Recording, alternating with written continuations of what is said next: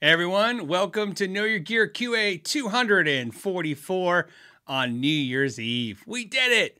We made it to the end of the year. Sometimes, that's an accomplishment, as we know in itself. So, as you know, the show is a little early because that way I can spend a little time with the family this afternoon. And we have something special today. So before I get started with the special stuff, let's talk about the easy stuff that we talk about. If you're trying to get a question or subject to me, please put a question mark first, or the @Phil McKnight will kind of get my attention too. Super chats, I try to answer as many of those as possible. Same thing with the other questions, anything that's interesting, I try to hit that stuff. And if you're watching the rebroadcast, I timestamp all the subjects, and then whatever usually we talk about the longest will usually becomes the title of the show. So, that being said, I have some cool stuff. I want to start with something cool. So, I was able to get a jalapeno beer. This is Ranch Rider Spirits Ranch Water with real jalapenos. No, jalapenos.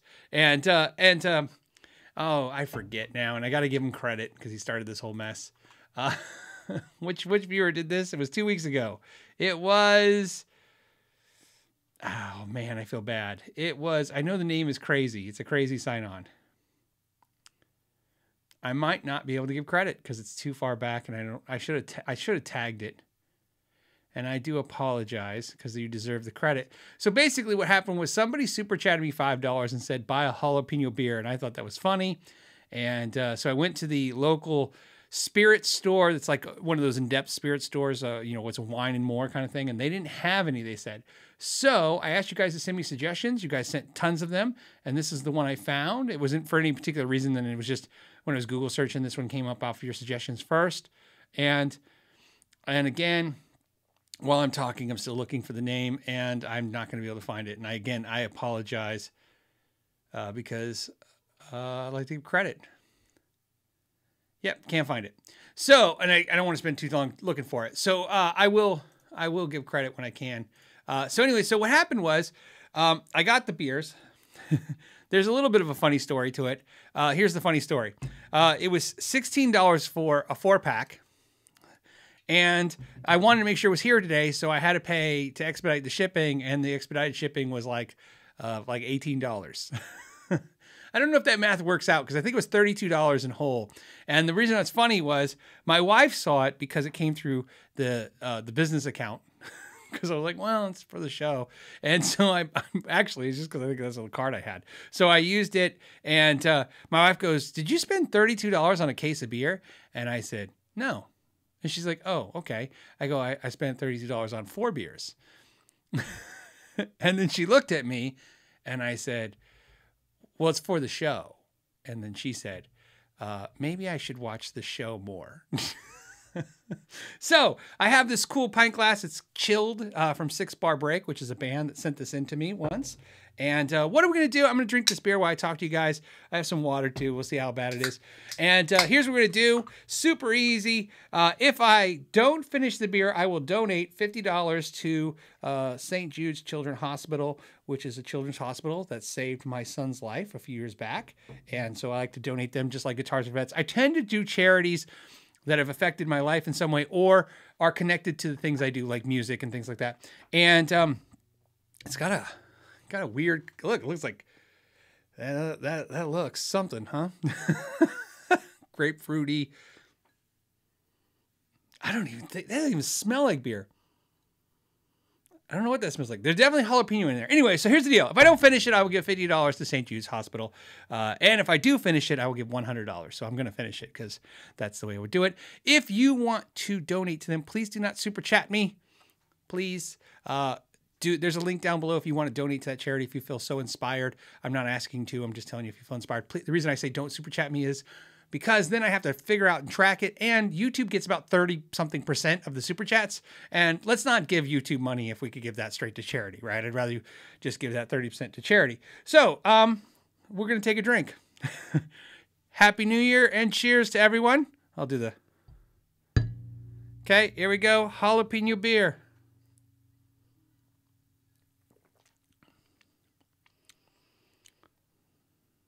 Okay, so what it tastes like is jalapenos. It's like somebody put jalapenos in seltzer. The beer, I was picturing like a beer, and this might be different because of what I got. Because it doesn't say beer on it now that I see it. It says Ranch Rider Spirits. I might have messed this all up. It's a tequila seltzer. That's what you get for not paying attention. Well, I was paying attention. I typed in this name and it said beer. Well, it's a tequila seltzer. We're going to go with it. You know what? It's lower on the carbs. That's good. It's gluten-free, so that's good.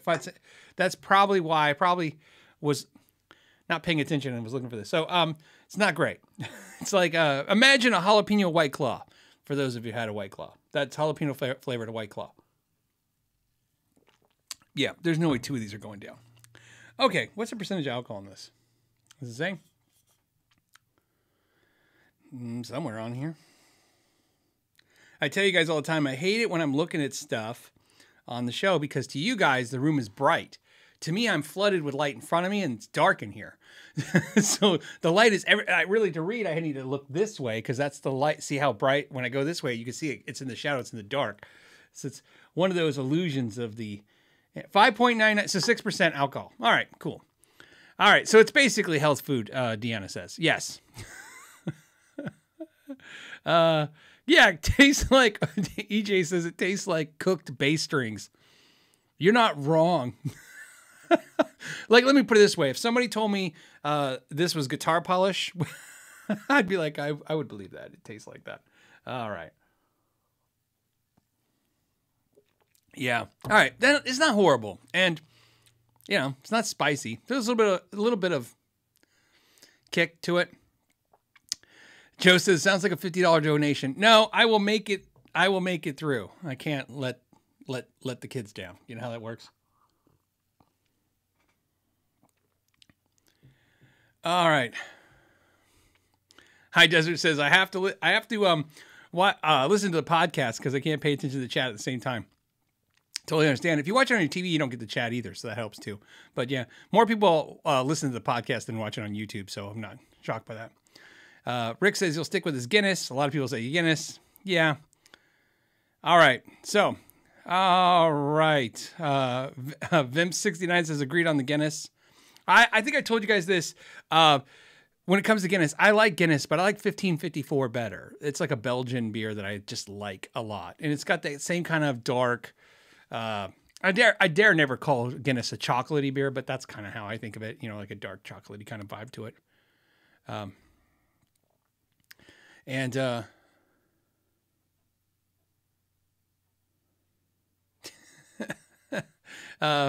So B-Set says I should donate the $100 because of the colossal F-up. Well, it's not really colossal F-up. Like I said, I might have been looking for this because I am not drinking beer right now, as you guys have said. I've been drinking the seltzery stuff. So it might have filtered that way on purpose when I was looking. Because what happened was, although I was searching under beers on the names you gave me, I was paying attention to carbs and sugars and all that stuff. And so I probably saw this was the lowest carb, saw it on the list of names that you guys gave me, and I filtered to it and said, okay, that's the way to go. And I didn't realize that the reason the carbs were so low was, because it's 0.04 grams of sugar. So that's what it was. It was just lower carbs. So I messed up and didn't grab the word beer, but this is actually better for me. So, all right, there we go. Let's get into the show. We got a lot of good questions and we got a lot of stuff to talk about. It's the end of the year. I did want to start with a negative, unfortunately, because it's going to come up. I don't know if you guys heard, but Betty White passed away. And of course, not only is that horrible news as always, because she's like, we all love her. I mean, who hasn't seen Betty White and loved her? And she died at 99 years old. And she was going to be 100 next month. And that just is a bummer on every level. But, you got to look at the both things. And the one thing I'm trying to focus on, because it was a kind of a bummer, because I literally heard it like 20 minutes before the show started. 99. I mean, it's not the 100, but man, to live to 99, what a great triumph. And to be successful and active and doing things, the things she loved and entertaining us all the way to the end is just fantastic. So... yeah, Joshua. Oh, by the way, anyone know when I'm telling this is confirmed. Betty White passed away. This isn't like you know, when my wife told me, I said, is that confirmed? And so my wife looked and it's been sourced and confirmed. So yeah, it's not just like some kind of prank people are pulling. At least it doesn't seem like it. I hope it is. I hope it is. I hope next week I'll be like, I'm sorry for that mistake. That would be even better. So on that note, I think the best thing we can do is now get into the subjects of guitars and try to have a happy new year. It's been a horrible couple years and a great couple years, depending on which aspect you look at. And the fact that we have each other every Friday to hang out and talk is what I'm going to focus on, and I'm going to do just that. So the first question I got today was, "Hey Phil, I hope you have a great New Year's Eve or New Year's." It says, what would be my suggestion for a budget fret and dress tool? I have a ukulele that's cutting my fingers, and that was from Polly. And Polly, I did see your later comment that you were thinking about getting, like he said, his wife's nail file. And look, you can use that kind of stuff on your fret. I don't suggest it. Because really it's about, you got to take things down, smooth it out. But the tool that I use is called a fret end dress file from StewMac. It is expensive. It's expensive because if you buy just it, I think it's like $10 to $15, but then it's like $10 to $12 to ship it. So $20-something. But I will tell you that, and I will say this over and over, and I have so many videos where I use it. Almost every video I've touched frets, that file is in there. That file, and there's others like it, and I can't say all of them are good, but there's a few out there from other respected lutherie sites that I would trust. I do not trust any of the junk brand, dealers of that file. Here's why. $20-something on that file. I tell you guys over and over again, if you get good at that file, you will never need to pay anyone to do that work again. And I would say if you're an at-home hobbyist, if you're a normal purchaser of guitars, whatever the hell that means, right? You'll get years out of that file. I mean, I use them. Think of this. I wear them down pretty quickly over time doing a lot of guitars, but even when I wear them down, I continue to use them because when they're worn down, they still have a kind of a cool effect at the end of some work, which you need. So the fret end dress file is what I recommend. In fact, I did a video, and you can Google it or search it on YouTube, where it's like the tools I think every guitar player needs. And at the end, I show you, I think, 3 files. Sounds right. Could have been 2, but whatever I'm showing you at the end, because I was in my shop, it wasn't supposed to be part of the video. The video was like all these tools. And at the end, I held them up because I was thinking of questions you might ask. And I said, these 3 tools, I could do a fret job on any guitar. That's crown and level, everything. Yeah, it was a crown and rounding file.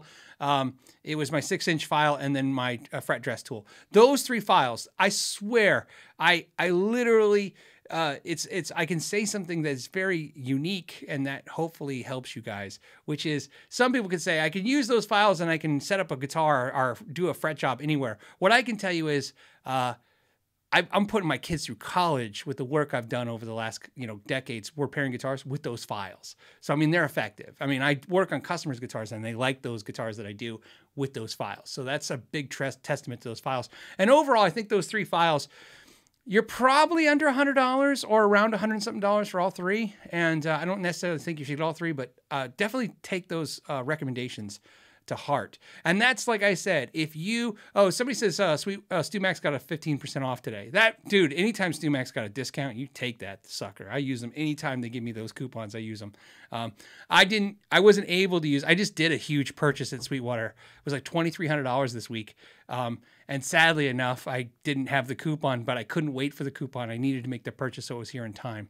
But those files, fret and dress, the 6-inch leveling file, and then the crown level file. It's whatever. I don't know the names because literally, if you look in those videos, I've had those files for, at least 15 years.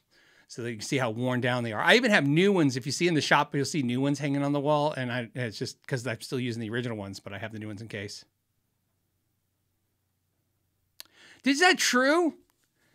I didn't. BC Rich 581 says StewMac has a $2,500 minimum for free shipping. I didn't know that. I literally just spent $2,300. And the worst part is I removed probably about $300-400 of stuff out of my cart. I was like, I can hold off until February for that stuff. It's all stuff for, obviously, for the shop and stuff. But that's, well, BC Rich, I will definitely check into that. Because not that I think the shipping was $25 or something like that. It wasn't heinous. So the problem is Wes Shipman says Amazon $20 free shipping. Here's the thing with Stu Mac, and I want to be very clear. And again, I can't say if, because things change and I haven't checked in months. But if you notice, whenever I talk about Stu Mac product, I don't affiliate link Stu Mac product. And the reason is because they don't have a affiliate link to them directly. And I have an Amazon affiliate link, so I could use that, but I don't use it because Stu Mac upcharges. So everything at Stu Mac is 10 to 20% higher on Amazon. So you're paying that shipping sometimes, you know what I mean? Or you are. So I don't recommend you buy the stuff at Stu Mac on Amazon. I've talked to Brock, who's one of the VP at Stu Mac. I asked him about that, and because I haven't talked to him in probably about a year, close to it. Maybe I talked to him at the beginning of this year. I don't remember. But the last conversation we had was I was telling him you guys' issues, that the viewers think the shipping's ridiculously high, and he said he knows, and he's not going to do anything about it, but he knows. And he said, well, there's free shipping. I think he said on Amazon. I said, yeah, but don't you guys like up the? And he's like, well, we have to up the charge to pay all the Amazon fees. So just be aware of that, guys. There's no deal there to be suggested. So otherwise, like I said, I would send you there because not only it would be cheaper for you, but I would get affiliate dollars out of it or something. It would, put some coin in the show. But yeah, Phillip says you pay somehow. Yeah, that's usually how it works. What I tell everybody is, man, if you can, I used to do this before I could just do it on my own. Stu Mac, how I used to get stuff done at Stu Mac was I would find friends and go, hey, do you need anything from Stu Mac? I'm going to make an order this week. And if I could, you know what I mean? And then get the shipping, get the price so that it didn't kill you on the shipping. Cause it's that minimum shipping thing sucks. It's tough. It's a tough thing. And then Sunbase says if you use Stu Mac, I always say Sweetwater, sorry, Stu Mac enough, you can spend $35 for the Stu Mac Max membership that gives you free shipping. It's also a good idea too, especially if you're spending enough stuff.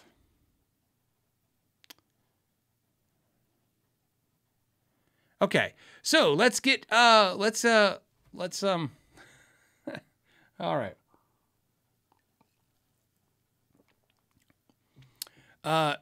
Nishad, I'm sorry if I say your name wrong, says, Phil, would you recommend the Stu Mac Z file? I'm not a big fan, but I've told everybody this. It's not that it's a bad file. It's a great file. I just like my files that I've had from Stu Mac prior better. And the reason is everybody's looking for these, like, it's different perspectives of what they're trying to do. And the reason I say that, and the reason I'm so cautious why I say this is because I don't want to imply that there's a bad way to do something. There isn't. The problem is a lot of times I don't want things that are really aggressive. What I mean by that is I don't want files that are like, oh, it's really great because it's like really, like it's diamond or whatever the deal is. I like fighting to take material off things. I know it's more work and I know it's more, strenuous, but I find I live in a constant, like, I don't want to take too much material away from anything. I don't want to do anything that I have to fix when I'm fixing something, right? The worst thing you do when you're fixing something is create a problem you got to fix more. So there you go. The Z file it's okay, but it's not my thing. Yeah, Phillip says that just looks nasty. It's you know what it is? It tastes okay. It just smells bad. Like it smells like jalapeno water.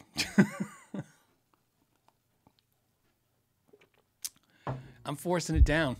This might be a 5-hour show. One sip left, guys, and we make it. All right.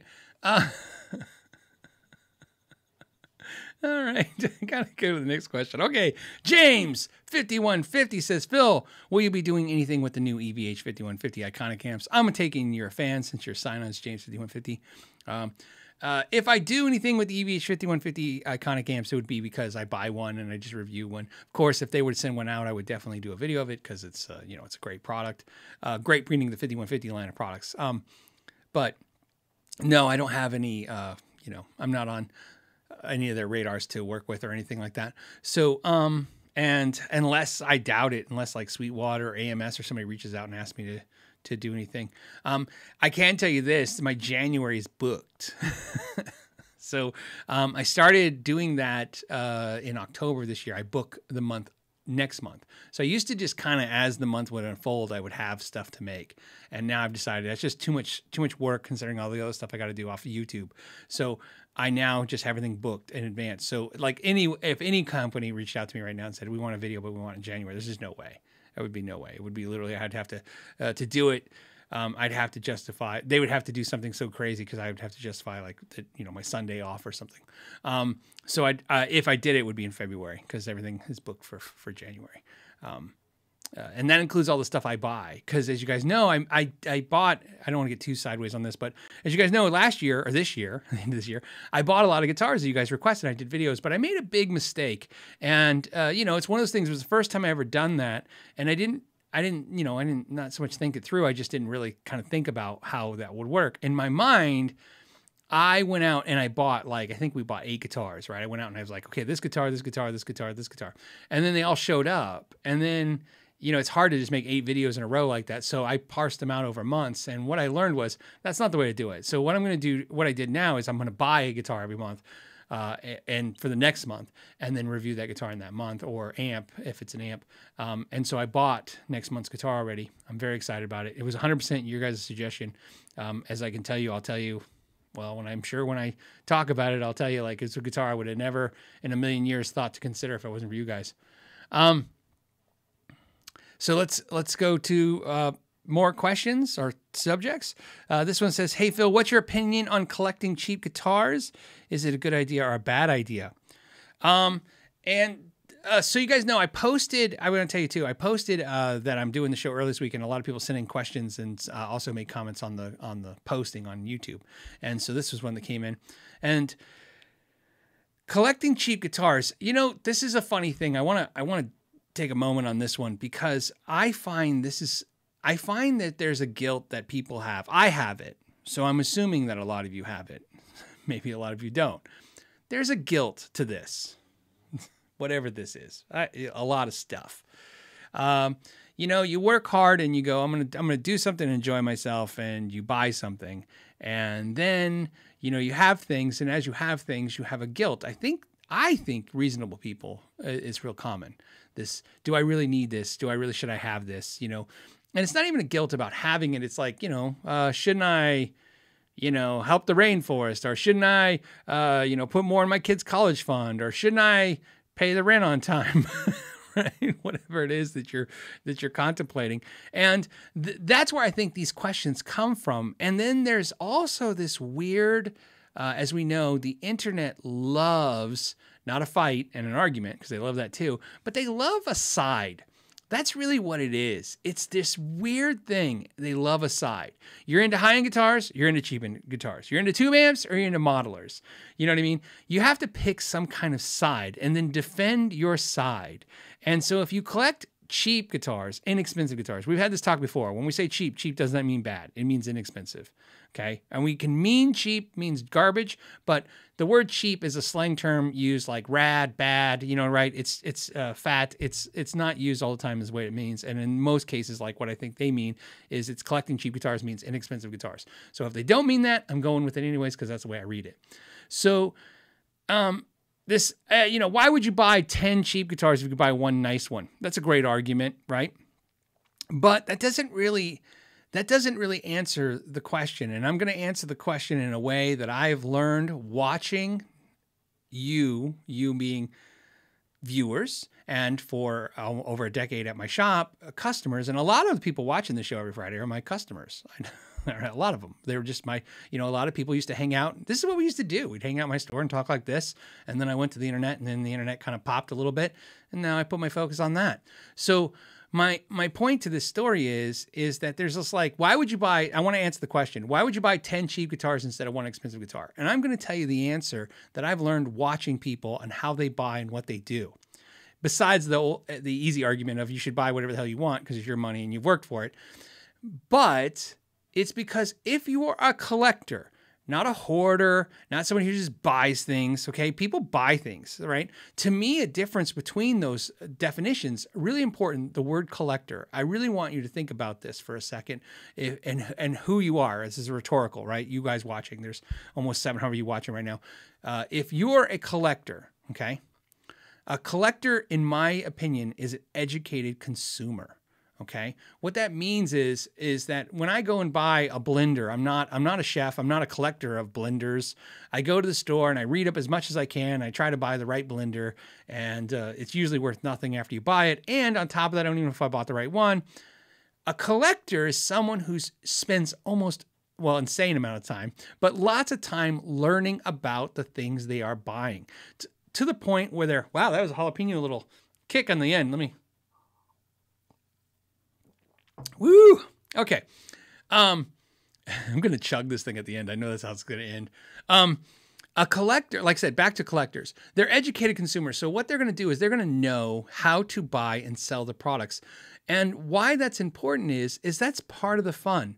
Trying things, learning about things, playing things, being involved in the music. There's also a lot of talk about basically musicians and somehow guitar collectors are not the same. But I've always said this, they are the same. Right. I just believe that in my core being. I don't care if you have 8 Grammys and you're an artist. I mean, even musicians like John Mayer have flat out said that they collect things, right? I mean, that's just how it works. Musicians also are collectors, and you don't even have to collect guitars. There are musicians who collect Ferraris, right? You know, there are a professional musician who collects Ferraris. In my world, I happen to be someone who's made a living in music industry, right? Whether that be repair or guitar or products or whatever, or YouTube.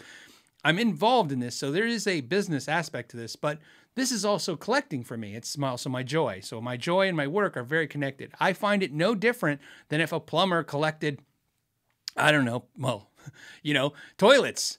Sounds crazy, but maybe that's something they collect. I don't know. All right. So what I mean by that is someone will buy a bunch of cheap guitars. It's not just because they don't have the means to buy more expensive guitars, but what you're most educated in, you will probably delve into the most. So for instance, if I have friends that only buy expensive guitars, not because they think they play better, because they understand that market so much that they like to play in that market. It's kind of fun. It's fun to buy guitars, play them for a year, and then sell them. This is what rich people have been doing forever and forever, which is buying things that are technically assets, having fun with them, and then making money or breaking even on them, whether that be painting or cars. Like, we make fun of people buy Ferraris, but I have a friend who owns a Ferrari, and to get a Ferrari, you have to be a Ferrari owner. You know what I mean? Already. It's like a big thing. Like, so he buys Ferraris and he like drives them, and he puts I think he says he puts like 5,000 miles on them, and then he sells it for almost what he paid for it, and he buys another Ferrari. It might not be 100% accurate because I'm not really listening to him because I'm never going to buy a Ferrari, but that's the way it works. He's versed, and he's educated in what he's doing.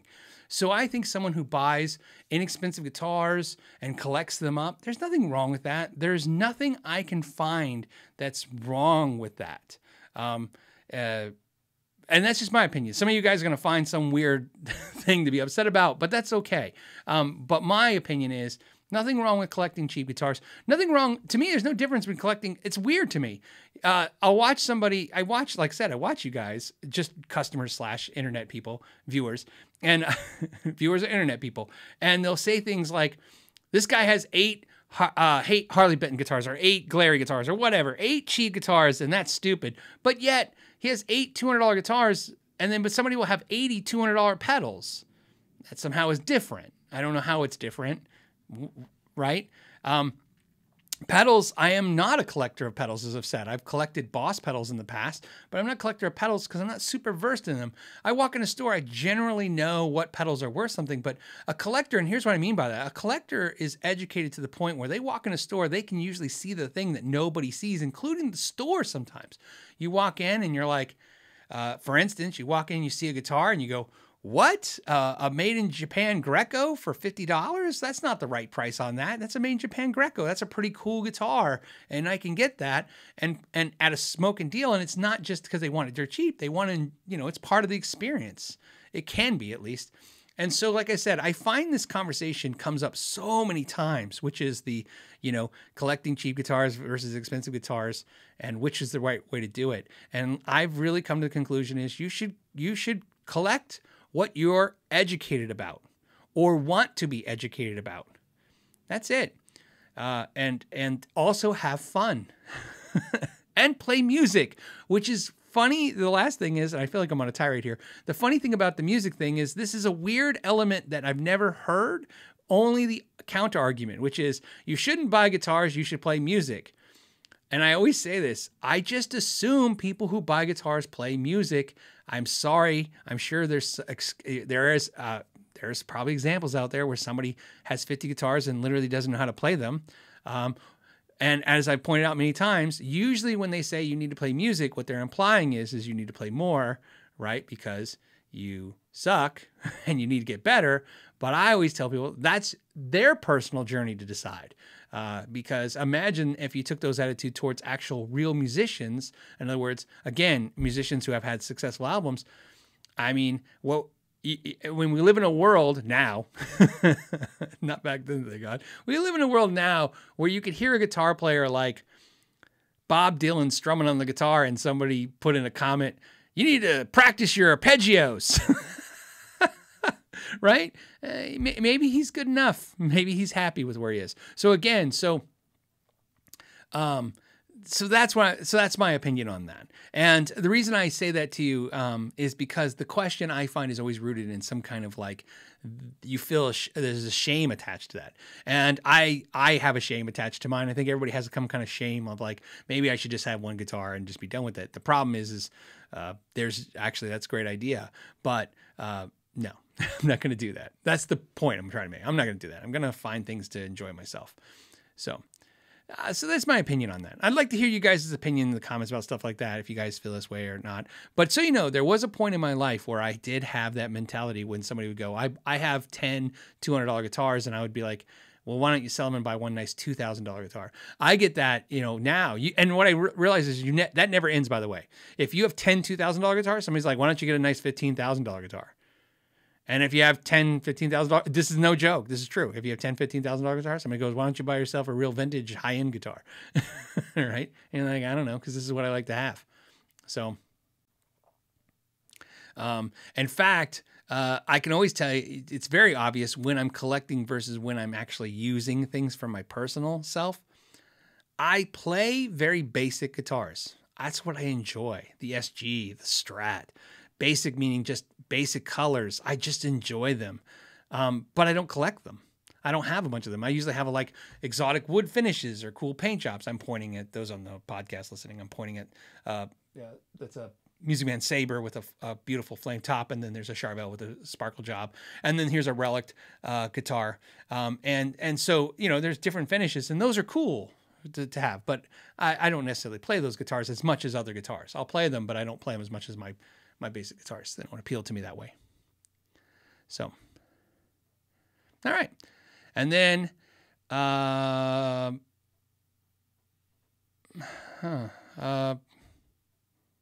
Big Idea 100. It kind of ties into what we're talking about. It says, any shenanigans this year? Shenanigans is the term we use for when you do something weird, crazy, or fun.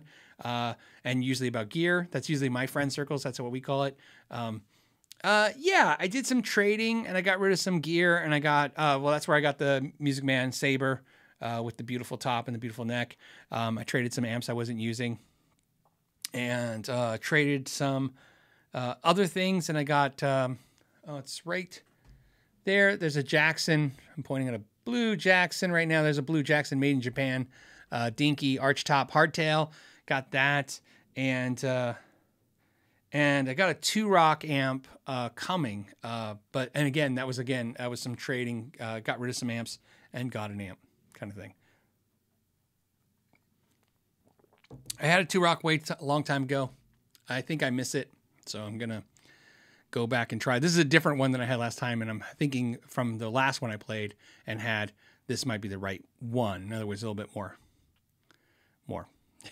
my speed. All right. Next we have, what do we have? We have, this one came from Paul. Paul said, dude, this jalapeno stuff this is crazy. I'm going to definitely have to chug it at the end of the show. I'm curious, Phil, about Schecter guitars and artists. I understand Robert Smith, he's talking about from The Cure, uses off-the-shelf instruments. I was wondering if you had any experience with a Schecter in this area. I do, actually, but not. When I opened the store, Schecter was one of the first big lines we had. This is in 2005 when we pulled in Schecter. And in 2005, my neighbor, when he found out I was a Schecter dealer, who's a huge Robert Smith fan, wanted to order a Robert Smith, and he asked me if I could order him a American-made, like high-end Robert Smith guitar, because he only plays high-end Gibsons, and that's what he wanted. And so I called Schecter and talked to them, and they explained that they don't do that. They only make one Robert Smith guitar. It's made in Korea in the World Manufacturing Factory, and it's the way it comes, and it's the same one he has. And all proceeds go to 2 charities. And if you go to, I think, Schecter's website, this is, again, things could change, but I think if you go to the website, I think if you click on the Robert Smith guitar, somewhere in the finite print, it says the 2 charities. So basically, Robert Smith doesn't take a dividend. So there's a royalty usually on an artist guitar. The standard usually is 6%. I don't know if that's what he has, but that's usually what they get, 6% of what it sells for the dealer. And so, in other words, that royalty isn't paid to him. There's a lot of stories like that. Like Nuno Bittencourt's, again, these are just stories you hear from the manufacturers. Washburn once told me Nuno Bittencourt's royalty goes to his mother. Like when they made the Nuno N4, the deal was all the royalties would go to his mother, so that's where they go. I don't know if it's true, but Washburn told me. So somebody at Washburn was wrong or right. And same with Robert Smith. Somebody at Schecter, somebody who's officially an employee of Schecter, told me the story that Robert Smith's royalties for that guitar go to a charity. And because of that, it's a locked-in contract, which means that's the only guitar they can make, they're authorized to make. And that's the way the deal has to go. So there was no way to order a more high-end one. So I would believe that story to be true. Then, 2005, 6-ish story. 15 years later, you'd have to do your own research. But that's at least I can give you that input. Tells you about his character and the company. Okay, next we have the magnetic fisherman. I got to say, magnetic fisherman, you created a rabbit hole problem for me. I started watching, I don't know why, but after I saw you comment once, magnetic fisherman, I searched magnetic fisherman, and then I watched hours. I wish I was exaggerating. I feel horrible. Hours of this. I watched hours of magnetic fisherman. If you guys don't know what that is, there's whole channels dedicated to it. They get millions of views where people take a giant magnet the size like a Folgers coffee can, and they throw it in a lake, and they drag it out, and they find guns and knives and bicycles and pieces of metal, of course, right? All this crap, and they just pull it out. I watched hours of that. And I don't regret it. I don't regret any of it. I'm not smarter for it, but it was good entertainment. You know what? It's better than some of the crappy movies that have been coming out in the last couple of years. So I just enjoyed it. So if you guys want to know what a magnetic fisherman is, it's literally someone who throws a magnet into a pond, lake, or stream and sees what the hell comes up. Sounds weird, but I would suggest everybody watch one video if you're curious. It was probably, but back to magnetic fisherman. It says, hey, Phil, if you owned an American guitar manufacturer and decided to make a budget import model, say Indonesia, what would you price it at? LOL. Happy New Year. Phil, looking forward to more KYG. Sure. Well, I've actually kind of did this when I started. Remember, my world starts when I was making basses. I was making basses, out of my garage. And at that time, I was trying to get $1,600 to $1,800 for them. This is back in 2002 and 2003. So remember, that's the way the story works for me is I start with making basses, and that for some reason leads to me doing repair and opening a store. That's kind of the way it works, but there's a little bit more to it than that. But the important part is then somewhere in this making the basses, I came up with the same idea everybody came up with, and of course everybody has now, which is, why don't I make an import version of them? And so that's why I've told this story 1,000 times on the channel about then. That's when I have them made overseas and all the hells and headaches that came with that. But the important part is I can tell you how I ended up pricing them at the time, which seems to be pretty logical. I didn't price them based on what I got charged for them, the imports. I charged them based on how much I was charging for the USA version, because I was using, this is a tactic used by a lot of companies. It's called anchor pricing. It's a big thing in sales, right? So people tend to stick to the first number you're giving. It's why sometimes when buying things that have sticker prices or retails, that's an anchor price. So they'll say, this is $10,000 and I will sell it to you for $8,000. And the reason they do that is because they want your mind anchored or stuck to the first number. And then every number after that sounds much less worse. A tactic I have used for many years with my wife, which is to say, hey, we should go to Taco Bell tonight. And then my wife looks at me and go, or we can go to a nice restaurant. And where normally my wife would go, we'd stay in and we'll eat home. Now she's like, okay, let's go to the nice restaurant, because I've anchored her into a horrible idea that I've now morphed into a better idea. So this is the same concept. And so when selling import instruments, I believe a lot of manufacturers will use that same concept of anchor pricing. In other words, if the American made one is $1,800, then the import one should be 25% of that. Gibson likes to follow that number really hard. If you look at Epiphones and Gibsons, when you look at exact versions, the Epiphones tend to fall right into that 25 to 30% price. So for instance, if a Gibson's $3,000, right, you would see the Epiphone be $750. Again, if my numbers are slightly off, I'm just add it real fast, but that would be the number I would see is 25% of that, right?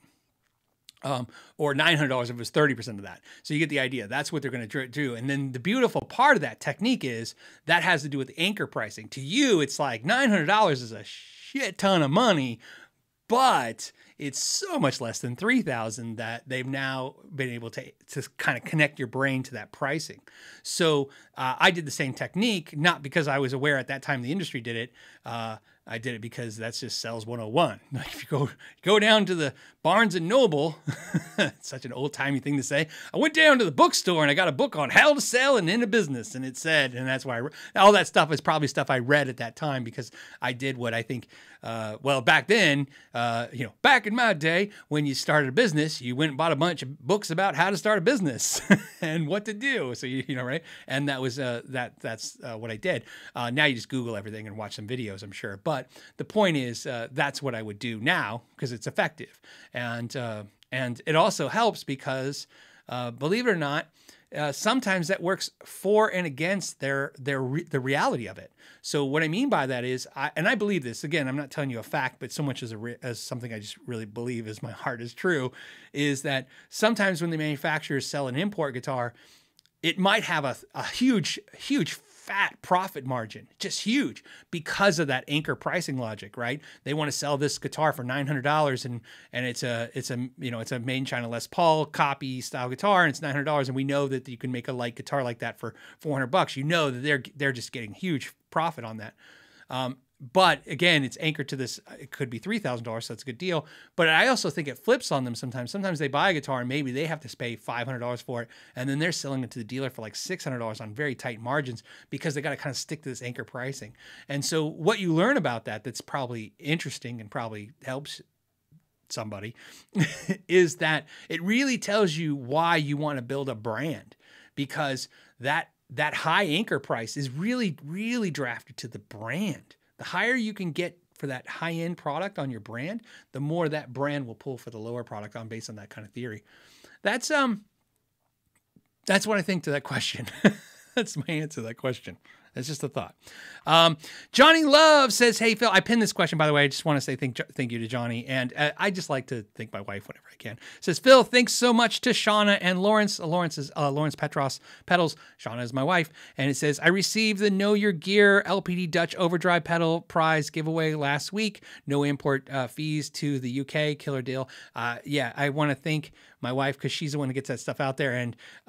And she tries to get you guys she's really getting good at shipping that stuff overseas, things overseas, the prizes and giveaways and stuff, and trying to minimize those. We know in the US, we don't get any of that shenanigans stuff. We don't get any of that.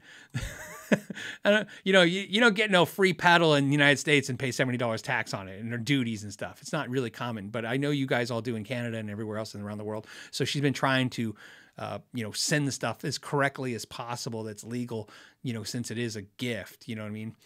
It's not like I'm a big corporation and you won the sweepstakes. It's really just me giving you a gift. So that's the way we're going to kind of flow with that. But I want to thank her for getting that out. Also, it's probably a good time in case there might be a couple of you in the mix right now going, hey, where's my Blackstock pickups, single coils? If you did humbuckers, they were out already. They're sent. Single coils. I messed up. I loaded the website with product because it was in stock, thinking, oh, this is great, not paying attention that my wife had no inkling to ship or do stuff this week because this is the last week of the year. And so, like I said, we have a business. We have to button up as many things with the business as possible. So I was like, yeah, of course, business is normal. My wife's like, not business is normal. We have a lot of stuff to make sure it's right before the first comes. So if you're waiting for single coils, you will get them next week. If you're waiting for humbuckers, you should have them already, or they're in the mail, or you should have been notified that they're on the way.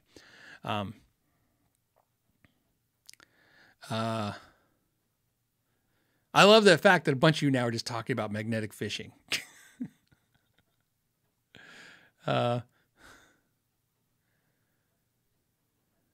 Okay, Magic Man says, "Hey Phil, with a company like Kiesel, who allows you to customize your guitar?" So that's the one I didn't put the period correctly. I'm sorry there. With a company like Kiesel, who allows you to customize your guitar, what do you think the monetary value of that is? They seem extremely competitive price wise. What do you get? Well, here's the thing. Kiesel is super cheap for the price of a customized guitar. There's gonna be a lot of people. Look, there's a ton of reasons why I'm not here again to argue the arguments that aren't real. The arguments aren't real for me this question is based in the value proposition. The value proposition of Kiesel is real. If you don't like Kiesel guitars, like in other words, you don't like their marketing structure, you don't like the way they look, you don't like the way they play, you don't like the way they sound, you don't like the owner, you don't like the employee who wipes them down, that's fine. Those are all valid reasons why you should not support that company. And I would never argue any of those for any reason. Heck, if you just say, I don't like buying guitars out of California, whatever it is, your deal, okay? I'm not here to disagree with that because all those are probably valid points and I would probably agree on most of them.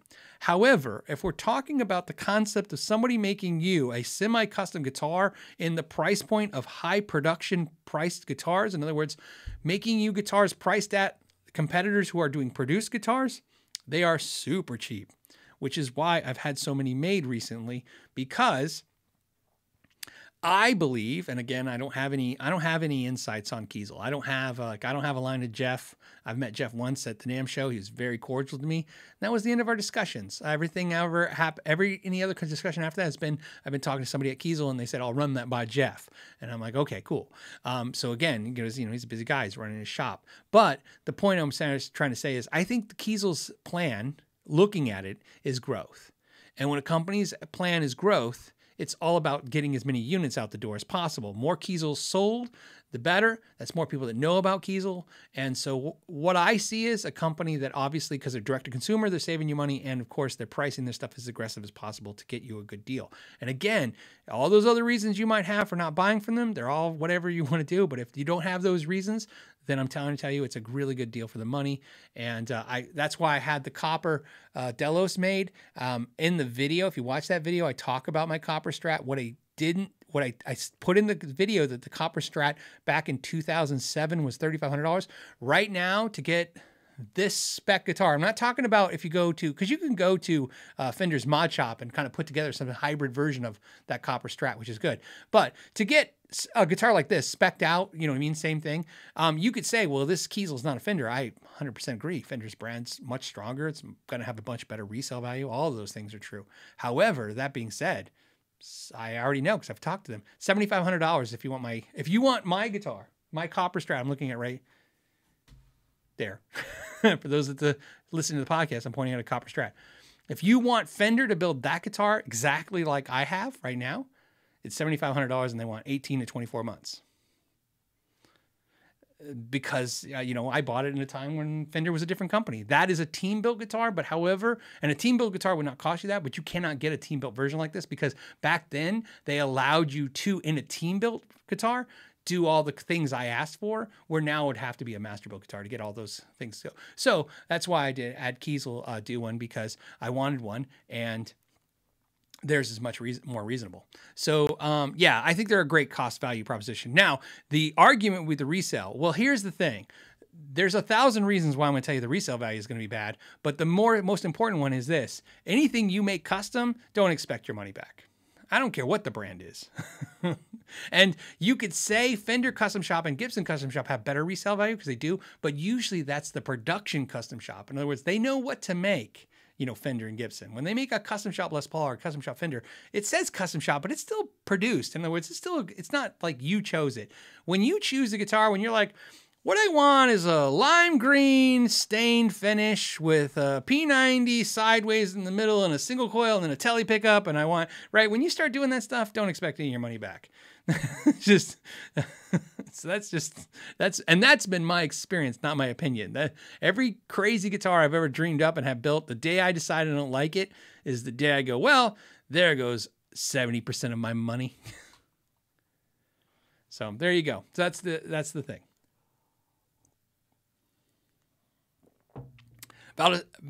Valdos, whatever. Valdos says Sterling has the same color with a better trim. They do not. I have that Sterling color. It is not the same color. This color is a custom color. They're basic. I don't know what they're doing. I'm guessing, but I'm, obviously I've seen so many damn guitars in my life. They're definitely mixing some kind of burnt tangerine metallic with some kind of coppering agent, because this thing is really hard for me to pin the color down, and every camera I have pins a different color. Right now, it probably looks more orange, but I mean, in some cameras or in real life, it can look flat out coppery, and then it looks flat out orange. It's really, really wacky. And so that's why they did it. They decided to do something crazy, and it was fun. But and Sterling, you could say that Sterling has better trim. I have Music Man guitars with real bridges, and I have Sterlings, and I don't know. They're all the same. They're all the same, man. The Goto 510 is like a standard in the industry for a good bridge. They're all the same. I wouldn't say it's so. What I'm saying is I'm not disagreeing that I think the Sterling bridge is not as good. I think it's as good. I couldn't say better. They're the same. But the color is definitely more unique than the produced Amusement color. Because I have that guitar in the other room. I have a color that's like that. Yeah, Disco says I like Kiesel's copper better than Fender. Yeah, it's wacky, man. That was a crazy color they did. You know who actually, if you want to know, I'll tell you exactly who has the closest color to this Kiesel if you want it. Sir makes almost this identical color. They call it copper something. Obviously. Copper Sunset? I don't know what they call it. Something like that. But if you go on Reverb, there's probably one on Reverb. If not, you can find a dealer. But Sir makes like this almost exact same color. I've seen it. So I thought for a second maybe that's where Kiesel did. They sourced the paint wherever they got, wherever Sir gets the paint. They're both in California. Maybe they have the same paint supplier. But looking at it over and over again, I really think they mixed it. And those of you who are painters out there know that, you can just mix a little bit, kind of change things up. But I don't know. It could be just flat out the Sir color. Okay, where are we doing? All right, I need to jump in some super chats. Let me do that real quick. And then I got to keep drinking this thing. Dude, it feels like it's not going down.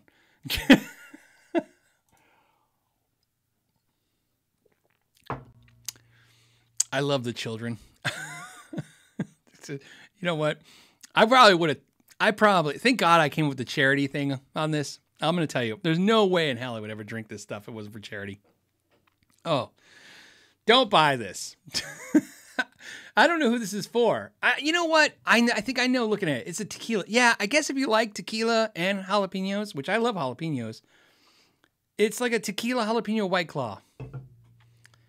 Yeah, this is great.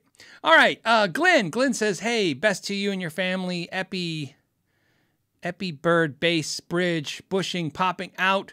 What glue do you recommend? Finish crack on both sides of the nut. No movement at nut. Okay, so we'll just if we can we focus on just the bushing popping out? On the bushing popping out, you can use is just type on wood glue if you want. Don't use super glues. Don't use epoxies. I really don't like those. The problem with the wood glue, the type on wood glue, it's not going to bond to the metal on the on there. But a lot of times, as you know, I have a video where I talk about I like to put type on glue on newspaper, like thin paper, and put some of that in there. And what I've learned is it kind of expands, right, when it's wet, and then you push the bushing in there, and even though it shrinks, it kind of fills up in there, and that works really good as well. Some people will tell you use toothpicks and metal, wood and stuff. You can do that too. There's all kinds of stuff that works. I'm just telling you the technique that I've used the most, but you use a very little of it. But if you just want to use some type on glue, wood glue, man, that stuff's like, that'll work perfect because, again, it will kind of fill in those gaps and it might fix the problem and you might not need any other substance. That is the fast, easy, cheap way to do it. Of course, I would not be thorough if I didn't say the correct way, of course, is to drill, dowel it, re-drill it, and start anew. That's what I would do.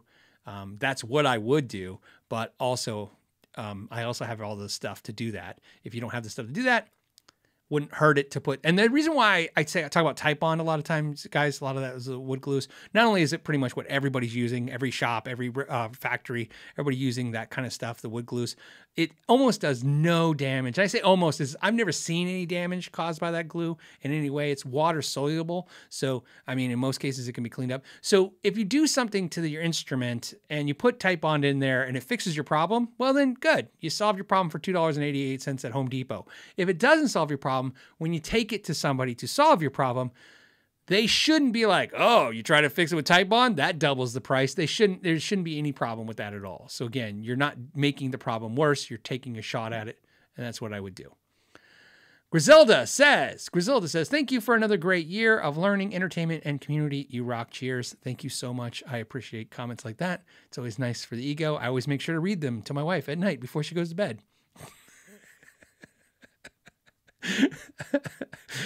You know what's funny? I just made that up, but now I'm like, I gotta do it once. Just get a list of. I just see my wife trying to go to sleep. Phil, you rock. You made this community great. That's from Dave. All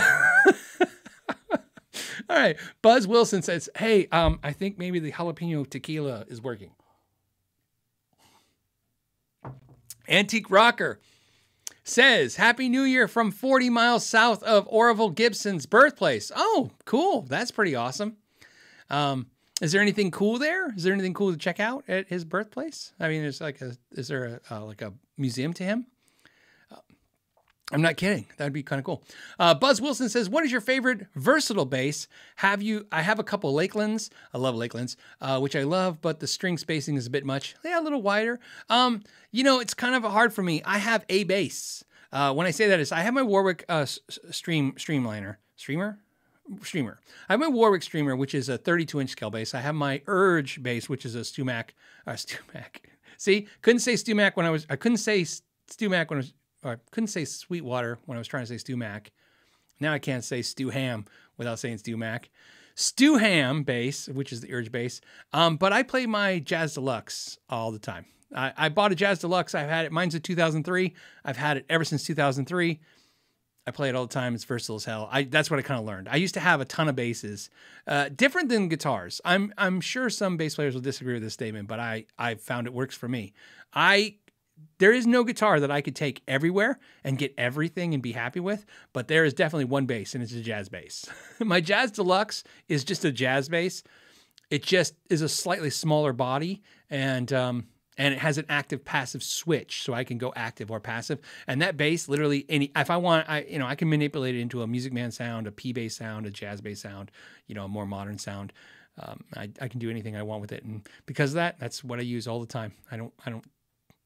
If the only reason I don't use that bass is if I'm taking the Warwick somewhere. Why not maple? Why not maple? Why not? It says, Happy New Year, Phil. What's the most efficient way to store guitar cases if a guitar falls in the forest and no one is around to hear it? Does the headstock break? Okay, I get you're going for the joke. I got you. Now, the question is, yes, if the case falls, the headstock's going to break. So I do not recommend that you put cases stacked horizontally on top of each other, like pancaking them. You can. I don't recommend it. I recommend them vertical. And the reason why I recommend them vertical is because I have repaired so many broken headstocks over the years, and those headstocks were broken in cases. And the reason is sometimes the cases, some weight gets pushed on the case, and that causes the neck to flex. And if the headstock is touching the bottom of the case, it snaps. I have videos on that, talking about that and giving you the detail. And in fact, if you look at my myths, guitar players believe, in there, I think there's a visual where I take a real Gibson and I push on it like a crazy person, because sometimes when I'm making videos, I'm like, I just got to do it. You got to go for it. And it'll show you exactly what I'm talking about, which is you can break a headstock on a guitar in its case. I would run them vertically. That's what I would do. So there you go. That's how I would store them. That's how I store mine, if I store them in cases vertically. Ace Valdo. Ace says, hey, Phil, I'm new. A new guitar has a Buzz Fetten system or Fetten system. I say Fetten. It might be Fetten. Buzz Fetten system, tuning system. What does that do? Buzz, what he did is he created essentially the first compensated nut for better intonation. So what it is, if you really want to see what a Buzz Fetten nut does, I really, really apologize if it's Fetten or Fetten, look up Earvana, phonetically correct, just the word ear and then Vana, nuts. Music Man uses them on a lot of guitars. A lot of guitars have like a Earvana kind of type ear, not Earvana type nut. And what you'll see is exactly that. You'll see all these, the slots have different distances. And like a bridge has different, different settings, different distances. The nut is that way. The Buzz Fetten is also like that. It's just the way they cut the nut is so subtle you don't see it.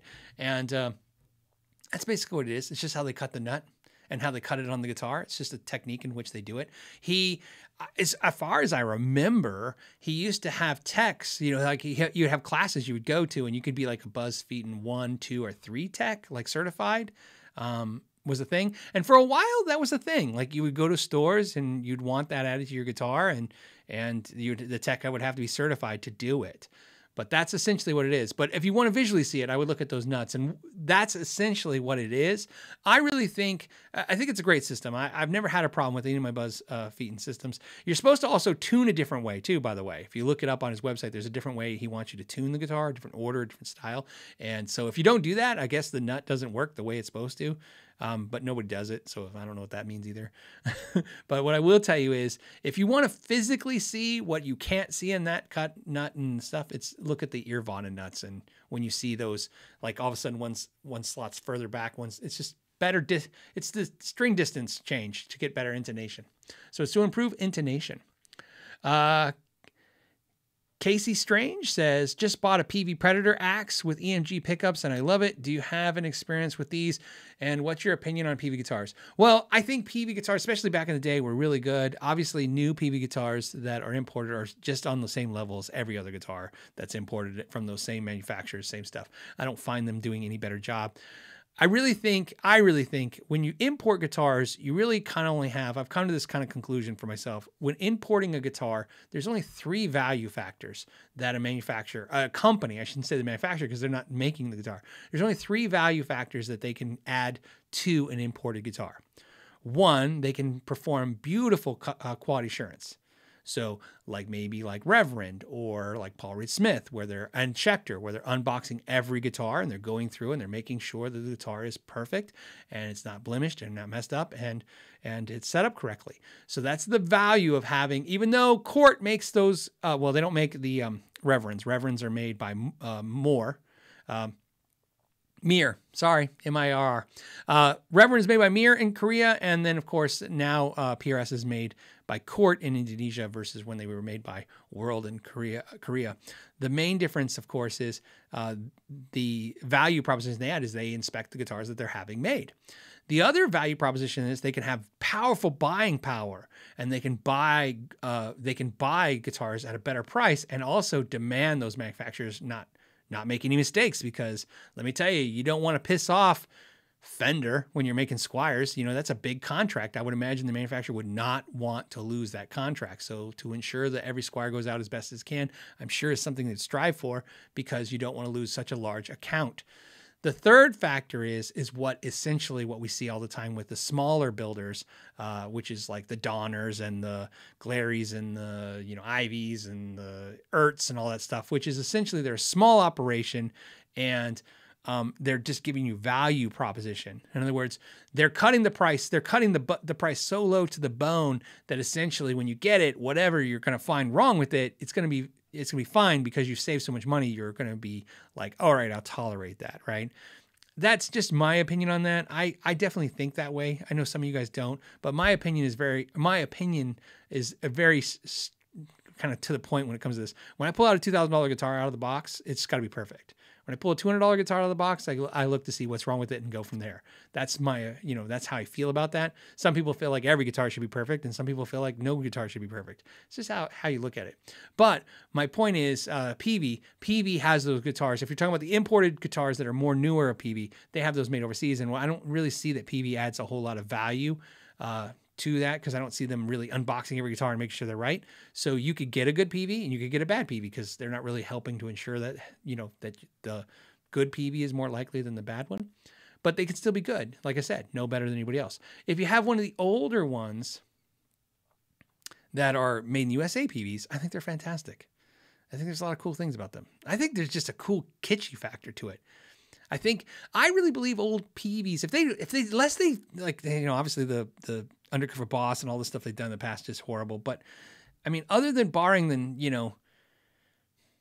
I don't know, Hartley comes out as a racist or some crazy thing. I think that's that makes the news. I think that old PV USA made guitars will have a very collectible value one day. They're already coming up in value, but I think they'll have a huge collectible value because of the fact that they're kitschy, right? It's like they were the guitar that wasn't cool back then, but now there's so many things that actually make them cool. They're very unique.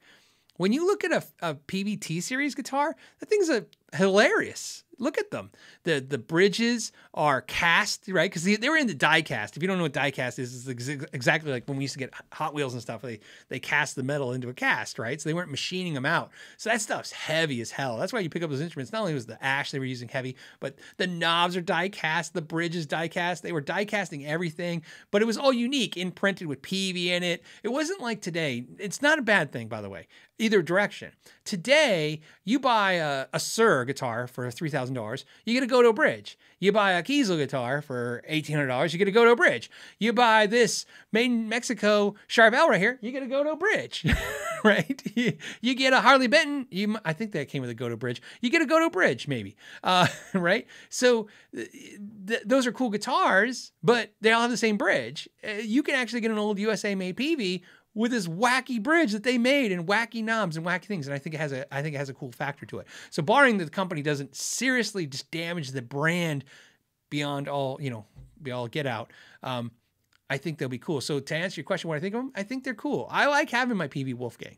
It's it was a moment in time. Eddie was with them. There's a history to it. I listen to people all the time. They always, especially friends, they'll go, "Do you like the PV Wolfgang better than the Music Man, better than the EVH?" And I'm like, it's not even really about that for me. It's just like, for a moment in time, Eddie Van Halen put PV in the map and changed PV's persona forever, which is, they went from the working musician kind of country rock band vibe, Southern rock maybe, because you see Southern rock bands play PV stuff.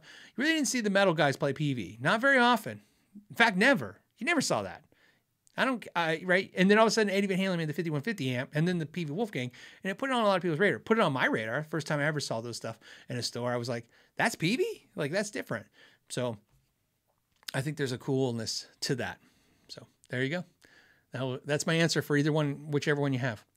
Dan says, hey, every tube amp, every tube amp, $300 to $1,200 I have bought has broken. Okay. Or just has not been great. I am cursed. You might be, dude. But I don't know how many amps you bought. You could have bought 2. Okay, it says, or is the tube amp thing overrated? I'm a gigging musician. Is it overrated? I feel like I got to go on record now, right? I'm like a politician with a podium. Sir, how do you feel about tube amps being overrated? Well, when my grandpappy used to have a tube amp. All right, so how do I feel about tube amps? Are they overrated? Are they overrated? They're a little overrated. A little, and let me push the thought through. In the fact that sometimes amps that are just truly not good, just because they have tubes in them, people go, "Oh, they're a tube amp." And I'm like, yeah, but it's not very good. Like, for instance, there are really good and really cool solid state amps like the Roland Jazz Chorus. And I think it's a cool and interesting amp. And I think it's an amp that's made a part in history. And I wouldn't necessarily say like, blah, blah, blah, cheap, not that great tube amp is better than a Roland Jazz Chorus just because it has tubes in it. See what I'm saying? That's kind of my mindset on that. But to answer the core of your question, Dan, yeah, you might have a curse. You don't have to buy a tube amp. That's the thing I want to really get at this. You don't like, if you're, I know you want to try tube amps. Everybody does because they're great. And there's a lot of great things about them.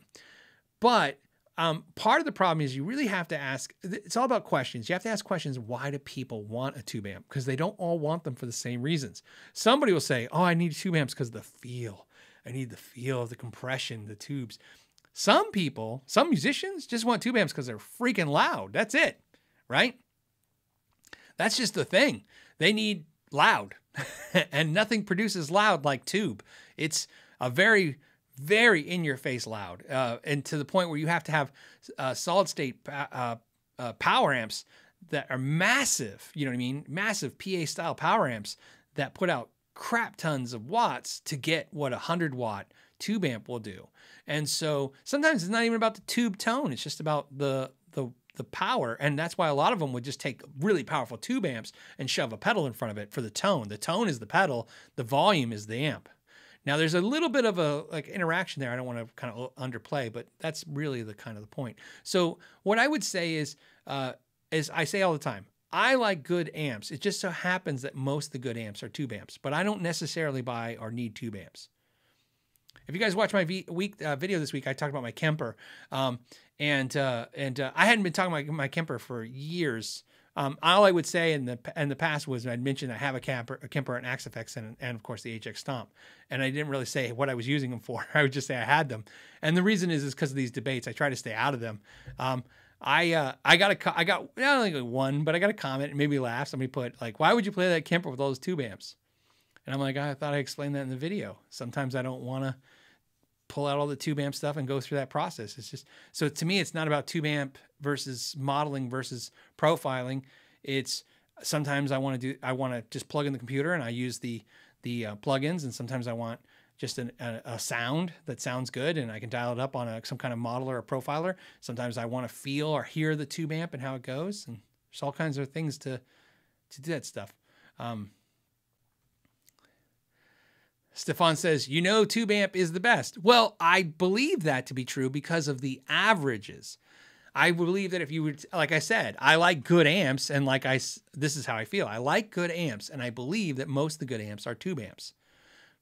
That doesn't mean all tube amps are good, and it doesn't mean all good amps are tube, which is really basically the same thing as I'm saying.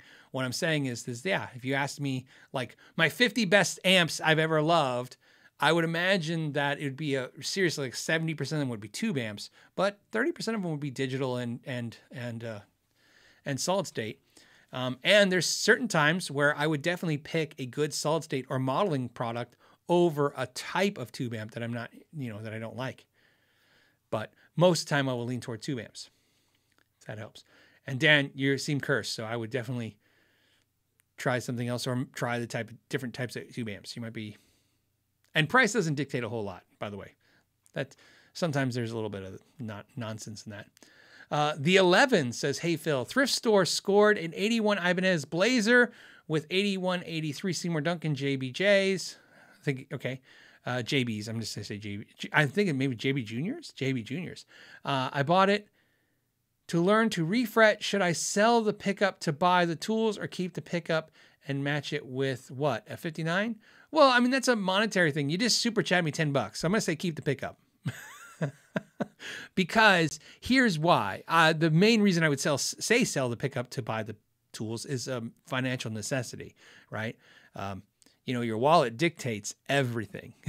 So I'm saying if you can spare the $10 for the super chat, I would say definitely keep the pickup and just, buy the tools. And it's not so much I'm saying you're going to regret it. I'm just, you don't seem to necessarily be in that situation, but I could be wrong. And I would definitely pair it with a 59. JB59 is a great combo. I love it. And if you don't, the only suggestion is the Jazz. The other one's the Jazz, but I like the 59. Litvey did an upside down smiley face like this. I can't do it. Oh no. John, own 8 can't play any ruddy. This is Happy New Year. Bought a PB HP2. Fine tuners are like tuning paper grinder stiff. Sandy, what's wrong? Is that normal? Yeah, the HP2s. So this is something I understand about the PV HP2s. So for those of you who don't know what the HP2s are, is obviously PV made the Wolfgang, and unlike Music Man, when the Eddie Van Halen guitar signature model stopped, they continued with the Access, which is essentially what it was called before, but they continued with a non-Eddie Van Halen version of the guitar. PV essentially stopped the Wolfgang when Eddie left. They didn't continue with it. Then you fast forward to many, many years later, like almost decades, and then all of a sudden PV's like, we have all these parts to make them in the warehouse. That's their official story. The unofficial story that I heard was that they did have all the parts, but not all the pickups and all the other stuff, so that they had the pickups and the components being tuners and bridges manufactured overseas. That is my understanding. And now I think they even make the HPs overseas too. The point of this story is I'm not shocked to hear that the tuners aren't very good. They probably would have, like I said, that's their downfall. PV's just not dialed in as a company. And I think that's not a harsh saying at all. You know what you got to do, man. You got to either, you got to get new tuners or you got to ditch the guitar. I would say if you like the guitar, definitely get new tuners. But the good part is you're not crazy. I'm not shocked at all. Nothing you're saying, that the tuners are stiff and not working right. You can try to loosen the screws on the tuners to see if that helps. What happens on the heads of the tuners, there's a screw on the top in most cases. And if you look at the shaft of the tuner and then the head, you'll see a little, usually it's white because it's a nylon, like plastic nylon washer. And as you screw that screw down, it compresses against that washer and it makes it really tight. Sometimes you may want to loosen that screw and that will kind of fix that problem. And sometimes what you may want to do is take that the head off and then take the nylon washer, and there's usually a metal compression ring washer there, so don't lose it, right? And make sure you pay attention which order they go in. But also you can lubricate the nylon. The reason they use nylon is because it's like lubricated. It's like, it helps. But sometimes they use other plastics and sometimes it's just not very good. And then you can lubricate that with something, your choice. Like, if you want to use, you could probably use everything from Vaseline to WD-40 to, any kind of gear lube, anything like that, and put it back together. All of those things might fix it. Those are a lot less inexpensive. It only takes a few minutes to try any of those before you buy new tuners. And I hope that's the problem and that solves it. But my gut says, no, man, it's time for those tuners to go. But like I said, I'd like to be wrong in this case. And you just need to take them apart, clean it, lubricate it, put it back together, or just loosen it. Either way, I'll be praying for you, buddy. Hope that works out. Archangel 1990. I got to take a drink, guys. I'm sorry to breathe in the mic. I apologize.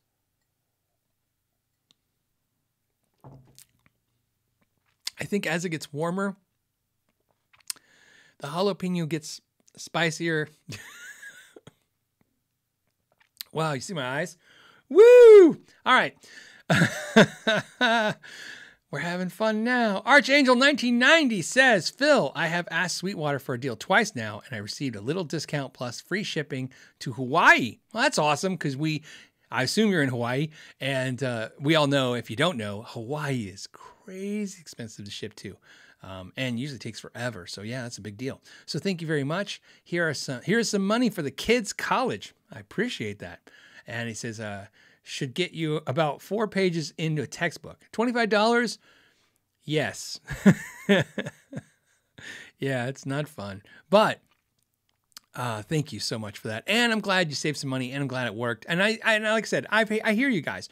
A lot of you guys say, oh, wow, I asked for Sweetwater, or I asked some company for a deal and they gave it to me. And I hear a lot of you go say, I asked for a deal and I don't. And like I said, there's nothing wrong with asking for the deal. There's nothing wrang.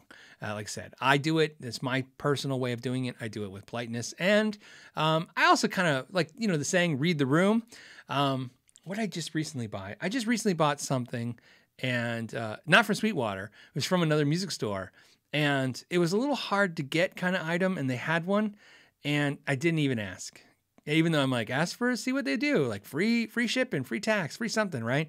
I didn't ask for anything. I just bought it because of that. Read the room. Look, it's already hard to get item. I'm just lucky to have, happy to get it. So sometimes that's how I kind of do it. And sometimes if I buy something from Sweetwater, sometimes I don't say anything. I don't send any message to the rep. Sometimes I just Like I said, it usually has to do with, for me, deals for me usually have to do how bad I want something. If I really want it, then I guess it doesn't matter. I just buy it. But if I'm like, man, do I need this? Or do I really want this? I'm actually, a lot of times when I'm asking for a deal, I'm asking for an excuse.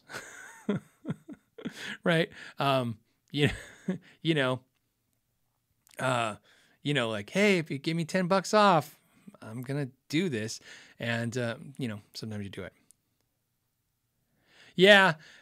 Jeff is giving me crap because the evaporation process is probably happening more than the drink process. I wish you guys would understand. This is, it's not bad. It's not, well, it's getting better as it's going down, as you can imagine, but it's a little spicy. I wouldn't recommend it. We're not getting a sponsorship from these guys. Ranch Riders Spirits is not going to ever sponsor a video after this video.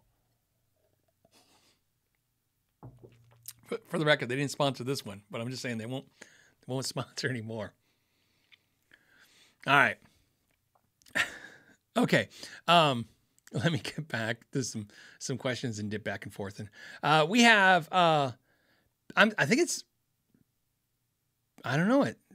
Cyburn? I don't know. PSY Burn. Cyburn 21 says, "Hey Phil, I'm thinking about building a guitar from a kit. Okay. Do you have any experience with this?" I do. And it says, "And do you have any recommendations for sale kits?" I absolutely think the Crimson guitar kits are the best ones. I built 2 Crimson guitar kits. They were fantastic. I would have gladly kept either guitar. Both guitars ended up getting sold into charity. And why, I will tell you why I recommend them, even though they're much more expensive than some of the really inexpensive kits. And there's a ton of kits, and I'm sure you're going to get a lot of stuff from people saying, try this kit, try this kit. Look, if you're looking for a cheap kit, there's tons of them out there. And I would say that it's a pretty straightforward thing to find. Just kind of buy it from a reputable source and get a good kit. But what I'll tell you with the Crimson guitar kits is this, and this is the testimony I want to give. I made 2 guitars with Crimson guitar kits and videos. Both those guitars got sold for thousands of dollars that raised money for charity, went to Guitars for Vets. Now that's not the important part. That's nice because that's great to help the charity. But here's the thing: I need to sleep at night, and I wouldn't have been able to sleep sending those guitars to anybody, even if it was for charity, if I thought that they weren't good guitars. And I don't mean because I did the work and I do good work. I mean because they were good quality guitars. I felt good about those guitars. I know they overpaid for those guitars because they did it for charity, but that's not what I was concerned about. I don't want them to basically have a guitar paperweight just to help a charity. And so I really can tell you, really good kits. And that was my 2 experiences with those kits. And I would really, really recommend them. And there you go. That's the thing. And like I always say, if you guys say, well, yeah, but they knew you're a YouTuber and they were sending them to you, well, I always tell you guys over and over again, if that's your attitude that companies are sending me cherry-picked product, when you get something that's not good, please send them the link to the video and say, I bought this because of Phillip McKnight, and this is crap. And trust me, I will always back you. In the other words, well, if you're a crazy person, please don't include me in the email. There's some of you guys are crazy. But what I mean is if you have a normal complaint, right?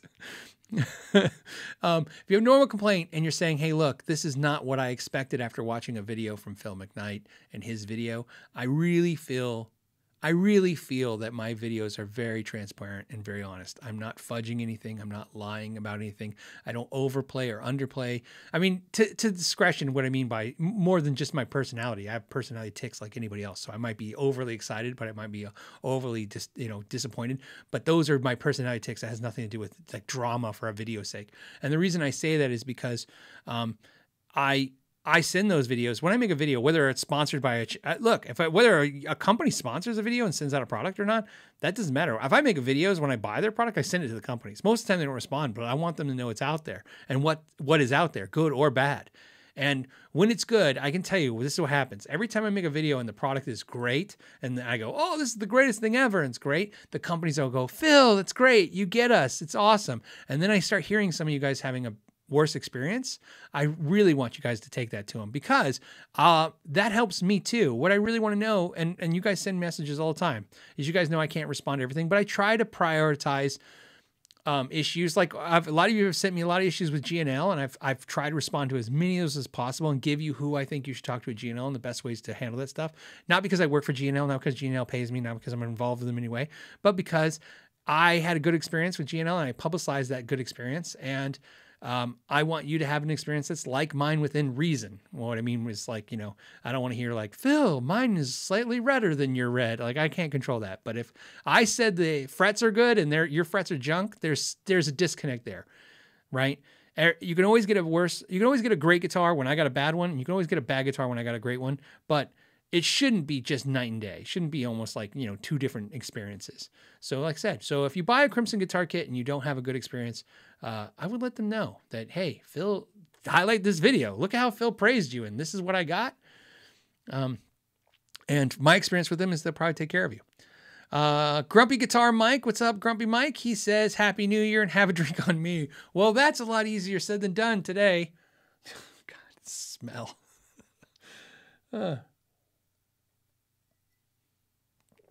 Just so you guys know how cocky I was convinced I was drinking 2 of these. There's no way that's happening. For the kids.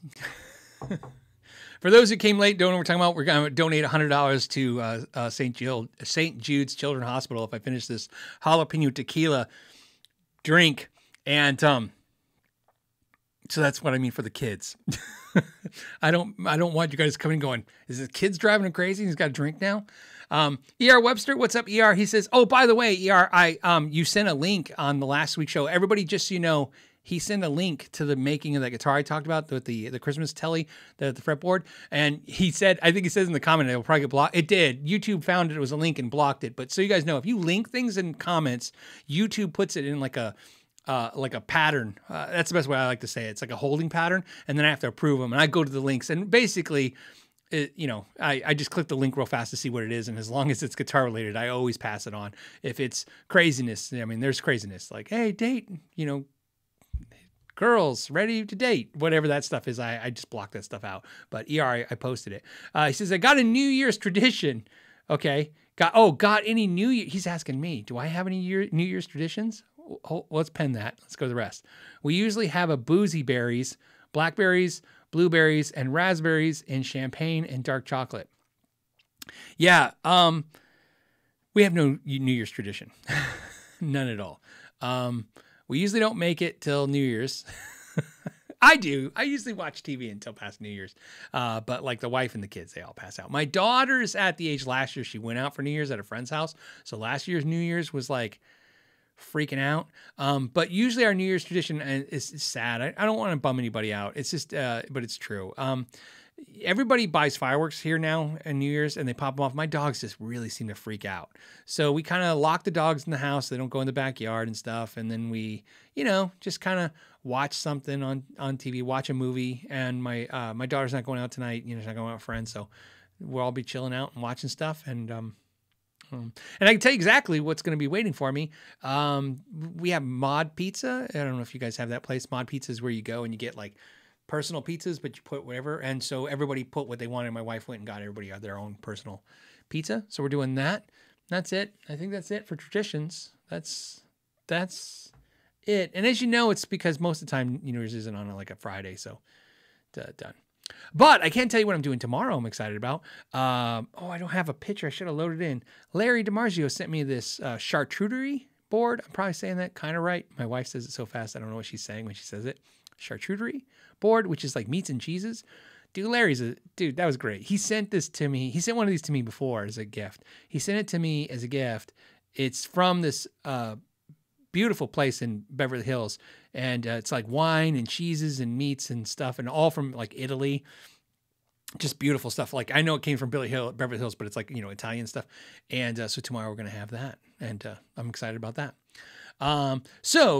That's my answer to your thing. That's it. Luke says, hey, I have played guitar. I've played guitar for about 25 years. And because of your channel, I now am able to do my own setups and repair work. That's my number one thing. Thank you. That makes me feel better. Thanks. Any experience with Fortin amps? No, I haven't tried Fortin amps. But what I love about this is when you guys mention stuff now, keep in mind, one thing that we do on the channel is if companies don't reach out, I just buy the stuff that you guys mention. And it's not just because you mentioned it, but if you mention stuff over and over again, I know it takes a while. I know some of you guys waited forever for Reverend to come on and all this other stuff, but I mean, it'll come. Like, I mean, I know I've seen some channels say that basically they only deal with the companies they deal with.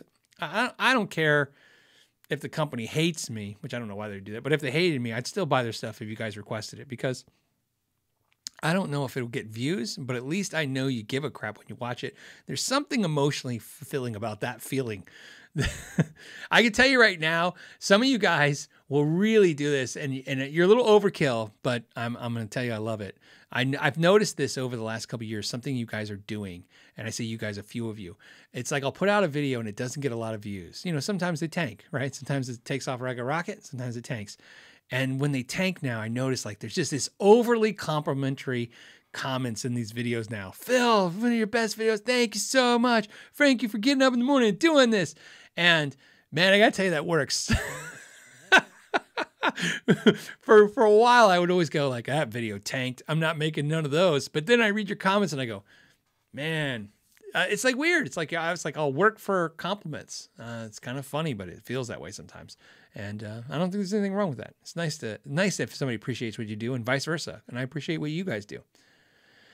Chris says, what kind of glue would I use to put a sticker on a guitar, but not damage to the finish later on and be able to remove the sticker? Well, what you need to know, Chris, is first of all, if it's nitrocellulose lacquer or if it's polyurethane. Doesn't matter if it's polyurethane, polyester, all that stuff. You just need to know if it's nitrocellulose lacquer. If it's nitrocellulose lacquer in any form of those lacquers, don't put a sticker on it. That's my best recommendation. Don't do that at all.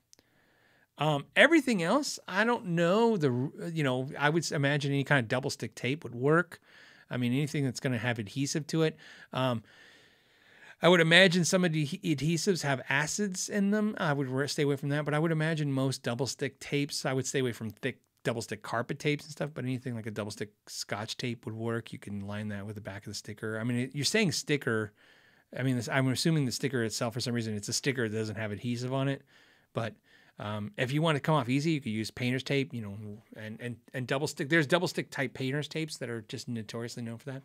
And then just be prepared to think about putting stickers on your guitar. There's only two things you need to know, and that's really important. You can get most of those glues off pretty easily. What you can't fix on stickers is that if the guitar, and whether it's nitrocellulose or polyurethane or polyester or whatever, they do oxidize in the sun. The colors fade. It's just how things work. So colors fade. And if you put a sticker, sometimes when you pull a sticker off, even if you get all the sticky goo off and everything, with goo be gone, jalapeno, in the back of the throat, goo be gone, or, you can use WD-40. You can use all kinds of stuff to remove the adhesive. The issue is going to be there's a discolorization where the sticker was. So just be aware of those things. I don't think you should be afraid of it, but be aware of it.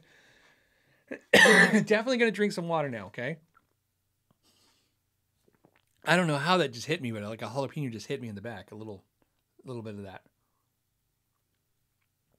Scorpion tail, as I should say. Declan, what's up, Declan? Declan is saying, what's Declan saying? He says, by the way, thank you, Declan, for being a member as well. He's a member and a patron, and he supports the channel in every way. And I just want to say thank you for that. It says, thank you for this year, everything this year. The weekly live streams are a mental health recharge. Thank you for saying that, man. That was badly needed. Again, I got to finish reading things till they get to the period. He says the weekly live streams were a mental health recharge that was badly needed. Best wishes to you, Shauna, and the family. Thank you so much, Declan. I appreciate that, and I'll let her know as well. High Desert Hoodad. I love that. It says, Phil, you might try some Hatch 25 chili ale with New Mexico Hatch chilies. By the way, hold on. From the Desert Beer Company. I will do that for sure. By the way,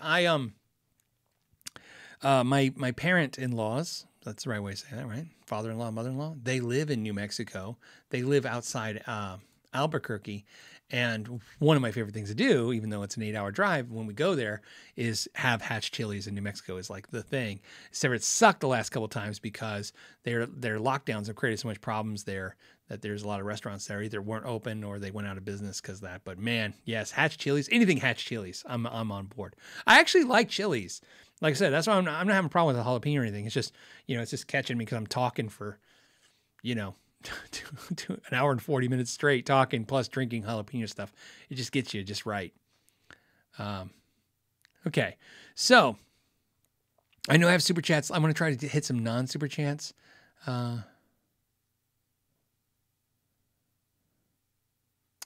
Wanna Beetle said, I went to the job fair at Fender a couple weeks back, and saw Ron Thorn and Red Dave again. Ron is such a damn nice guy. He is, dude. It'd be cool if I worked there. Nathan works there. Nathan, my buddy Nathan, who used to work at PRS, now works for Ron Thorn. He works in the custom shop. He works on, now he does all the fretworks on your Jackson. So if you get a Jackson and it doesn't play great, you can yell at Nathan. But he's probably getting sick of me saying this stuff. Every time wherever he works, I go, if this happens to you, just call Nathan. But Ron is just a great guy. One thing about Ron is what people don't understand, which is why I did that video. I did the video with Ron Thorn. If you haven't watched it, it was what Squire would a master builder at Fender pick. And I did that video, and I love videos like that because I went into it kind of like I was trolling people. Here's what I mean by that. I knew going in who Ron Thorn was. How that happened was Ron Thorn was in Germany at the Thomann event. And when I saw Ron Thorn, I knew who he was. I knew he was a master builder at Fender. I know he was Ron Thorn, the guy who makes his Thorn guitars, which are amazing. And he's also the guy who did like some of the swirl dipped universes for the new 7-string reissues. And he does inlay work for some of the best. I mean, this guy does work for some of the best guitar builders across the country. Ron is in a league above in himself. He does fantastic stuff. And he just happened to, Fender basically came at him with the right deal. And I'd love to share it with you. He told me, but I don't, I didn't ask him if I could share it with you, but they came down with the right deal and he went to work for them, right? No different than a lot of people who are independent workers who a big corporation comes to them and says, hey, we'll load you down, man. We'll give you the money and you like 401ks. And they're like, what's that? Right? You like healthcare? That's awesome too, right? And so Fender got him to work there. And so the reason why I said I was kind of trolling everybody when I did the video, obviously a lot of people loved it because he's great and it's one of the best teachable moment videos I've ever put out on YouTube. And I did what I tried to do in that video was I tried to back off the entire time. What I try to do is let whoever's the star of whatever we're doing be the star. And in that video, like I don't want to see banter. I didn't think you guys wanted to see banter. Me and him going, and this is what I think, Ron. And Ron's like, what? This is what I think, Phil. I'm like, no, he's the star. Let him tell you what he does. And he was great. But I love some people were commenting like they just thought he was just a master builder at Fender. And they were saying things like, not negative, just saying things like, well, of course he's going to say this because he works for Fender. And I'm like, yeah, you don't understand who this guy is. His career is so much bigger than Fender. He doesn't really need Fender. He's just there. So great guy. And that's why I said about his attitude. He doesn't come across as, I'm Ron Thorn and I've done all this stuff. He's just this normal dude that's great. So Wanna Beetle, great comment. I like hearing that. And it's like always nice to hear confirmation that when you meet somebody nice, that the other people met him and he was nice too. Quentin James also reminded us that rubbing alcohol works great for moving glue. Absolutely. Great comment too. Quentin, that's like I said, I use rubbing alcohol. I don't use Gooby Gone. I know everybody does. It works great. I don't know why I use it. Probably because probably why Quentin's saying rubbing alcohol. I tend to use WD-40 and rubbing alcohol because I have it. It's right there in the shop and I can grab it and I'll use it and it works great. And I've never had any problems with it ever in years and years and years. And even if people said, well, Phil, you don't understand it does this. I'm like, look, I've done thousands of guitars and never had a problem. And that could be anecdotal, but it's also what I'm going to rely on because it's what I have to deal with if I have a problem. I'll rely on myself as much as I can for when there's a problem. The last thing I want to do is curse you, internet, for the wrong information. I want to be like, yeah, that was my mistake. I'm sorry. Not, oh yeah, I read it on I read it on a forum that was okay to do this to your guitar. I never want to say that to anybody ever. Let's see.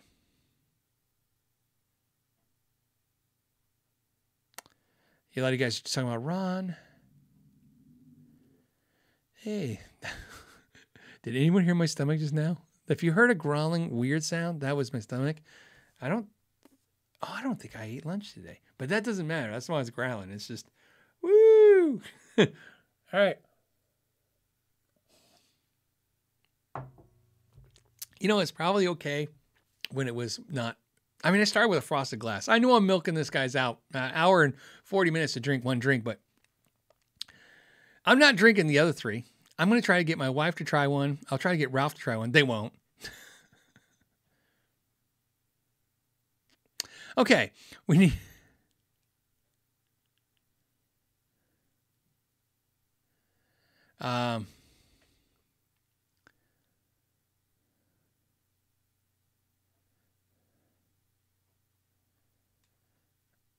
Oh, you know what? This is weird. I'm going to go with it. Don't ask why. It caught my eye. Quentin said, if you don't put spaghetti in your chili, it's soup. I only want to react to that, Quentin, because that's funny. My grandfather, who's from Texas, always put chili, like he scooped it onto spaghetti noodles. And, like, it was just something he did. And everybody, we always thought it was weird. And I did it a few times and I'm like, this is great. But not so much anymore. You know, but I mean, so it's weird that you mentioned it because I've never heard that before. Except my grandfather was the only person I ever seen did do that. Derek says, "Hey, happy new gear. 2 gear topics. Okay, we never talk about. Okay, picks and hands. Sure. Does anyone else sharpen their pick? That is a really common thing to buff and sharpen picks. I do not do that at all. I kind of wear them down. You know, I just wear, you know, I play them until I wear them and then I toss them, sadly enough. But no, I don't sharpen them or buff them, but they are very common to sharpen them, not only to keep them going, but also some people just, you know, some players literally buy brand new picks and then reshape them that way. So that's real common. And I always recommend that to people. In fact, what is great, here's what I want to say, Derek. What I like about the subject, besides the fact, like you pointed out, this isn't something we talked about too many times, but this is one of the things that I kind of will remind you guys about is that if you have some maybe 400 gauge sandpaper, 350 is probably fine, works fine. 350 gauge. Why am I saying gauge? 350 sandpaper, okay, or 400 grit sandpaper. I meant grit. I'm saying gauge. It is tequila jalapeno stuff, and I'm trying to keep my mind clear. It's like, but what I tell you is sometimes when you buy picks new and you buy other picks, sometimes we forget that you can really just take scissors and cut on your picks and shape them with sandpaper and you can shape other picks into picks and see what that's like before you actually buy picks. So that's a great topic because it's a great suggestion. He says also can only play with one type. So he was saying like picks can you only play with, and funny enough, I just did that video when I did my Halloween, when I did my, holiday stocking stuffer video, which is like the 10 gadgets I really like. I mentioned that the 2 picks I use are the Herco picks and the Primetone picks, and I explained that they actually have different tones and different feelings, and I use them differently. So yeah, absolutely, I'm a fond believer. Different picks do different things, and I use different picks. And I have different picks for different things, but I mainly hold those 2, and that's because I used to use Davis forever, and then I just kind of moved off the Davis. One day I'll be back. You know what I mean? You get burnt out and you move on. I played Davis for years and now I'll play these for the last couple of years and I'll probably move back to something else. He says,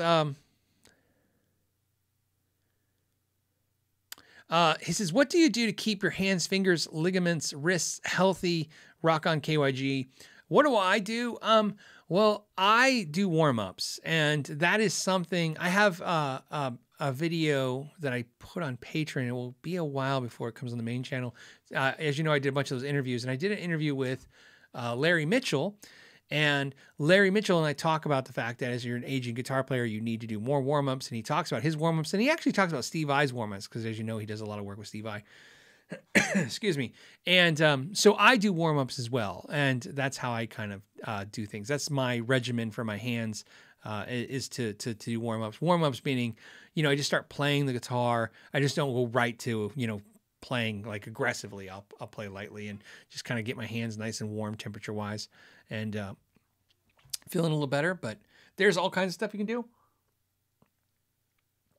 I don't use a lot of hand exercisers and stuff, although I've seen them and I've recommended a few things that are pretty good for people with arthritis and stuff. I've done videos on that as well. And a lot of those videos I've done, it's because of that reason. I know some of you guys have those kind of problems but I don't have any of those issues yet. My only issue when it comes to physical pain or issues I have to deal with playing guitar, when I play guitar for long periods of time, if the neck is a little chunky, I get a pain right here.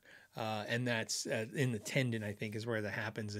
And I know when it happens, why it happened. It always happens the same way. I've been playing for hours and hours and hours, and the neck is just a little chunky, and it changes the way my thumb and everything feels, and it just kind of does that. And it's just a little tender, and to be honest with you, if I took one ibuprofen or if I put a little ice on it, it goes away in minutes, or not minutes, but very quickly. Or if I just wait it out, it's gone by the end of the day. So, but yeah, you definitely have to do that. I guess the takeaway from that is you definitely have to take care of your hands and wrists. Let's see. What I'm going to need to do is, let me refresh this. And let me just say on the super chat side, Chuck Pops is the last super chat. Please don't super chat after Chuck. Okay.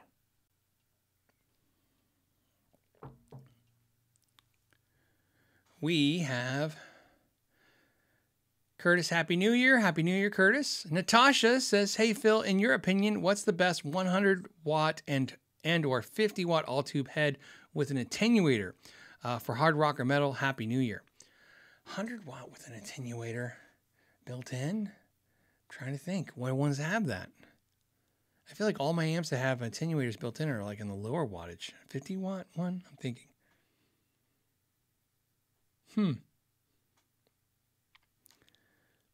I don't know, but for me, hard rock and metal, if you're using a 100 watt or 50 watt amp, I don't think you need an attenuator.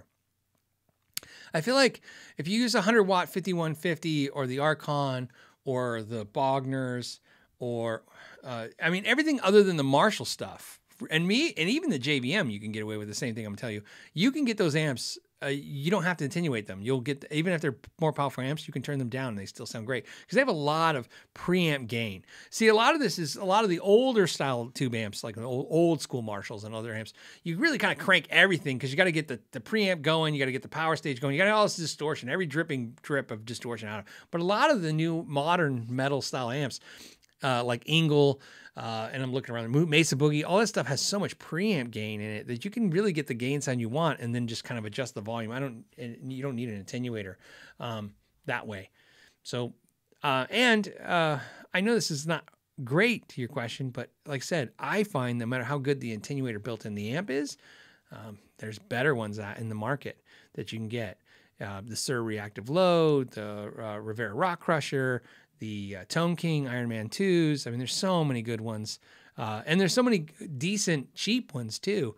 There's no reason to worry about that. You can get in a good attenuator for about $100 that will work for a 100 watt to 50 watt amp that works okay. So there's no reason to really focus on an amp that has that. In fact, I'd almost caution you not to worry about that. That's a feature that if you focus on that, you might be missing out on the better features that I would just get the amp you really love and then add the attenuator. That would be my best advice.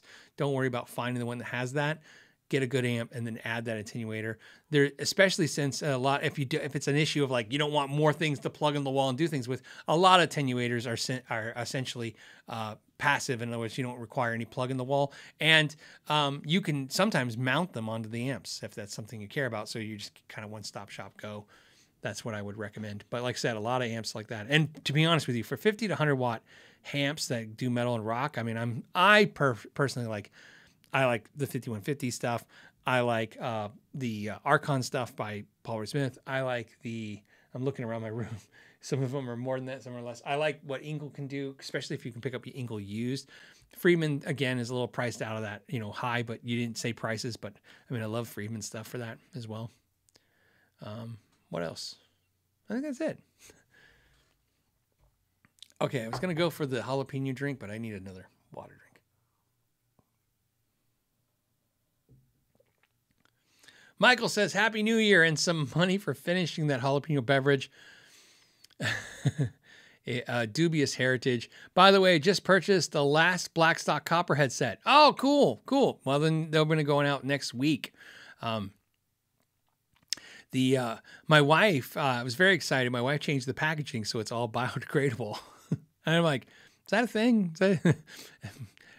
It's what's beautiful thing about people in your life is when they care about stuff and you're like, all right, I need to care about that too. Why was I not caring about that? And because I was the first ones we used to ship, I had foam blocks made. And I was like, okay, foam blocks look so professional, put the pickups in there. And then my wife's like, when she would put the packaging in there, she's like, this is just lots of plastic and foam. I'm like, yeah, so we switched it too. And I think it looks better, so I'm really happy. Jonathan says, hey, Phil, happy holidays to you and your family. Thank you for the entertainment and the knowledge you share. Have a cold one or a cup of coffee on me. I can do cold coffee too. And boy, I could use it because this is not cold anymore. And in fact, it's this cold. I was like, maybe if I match, no, I was going to say, maybe if I match the can that's still colder than this. All right, I want to answer this question, but I really need to take a drink, so give me a second. Like, just suck it up. All right. Yeah. Nope. Okay.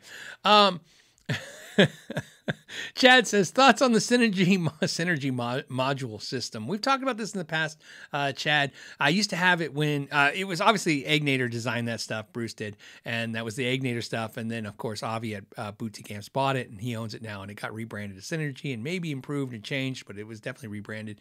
And for a while, that was licensed out to Randall. And I've owned some of the Randall modules and I've liked them.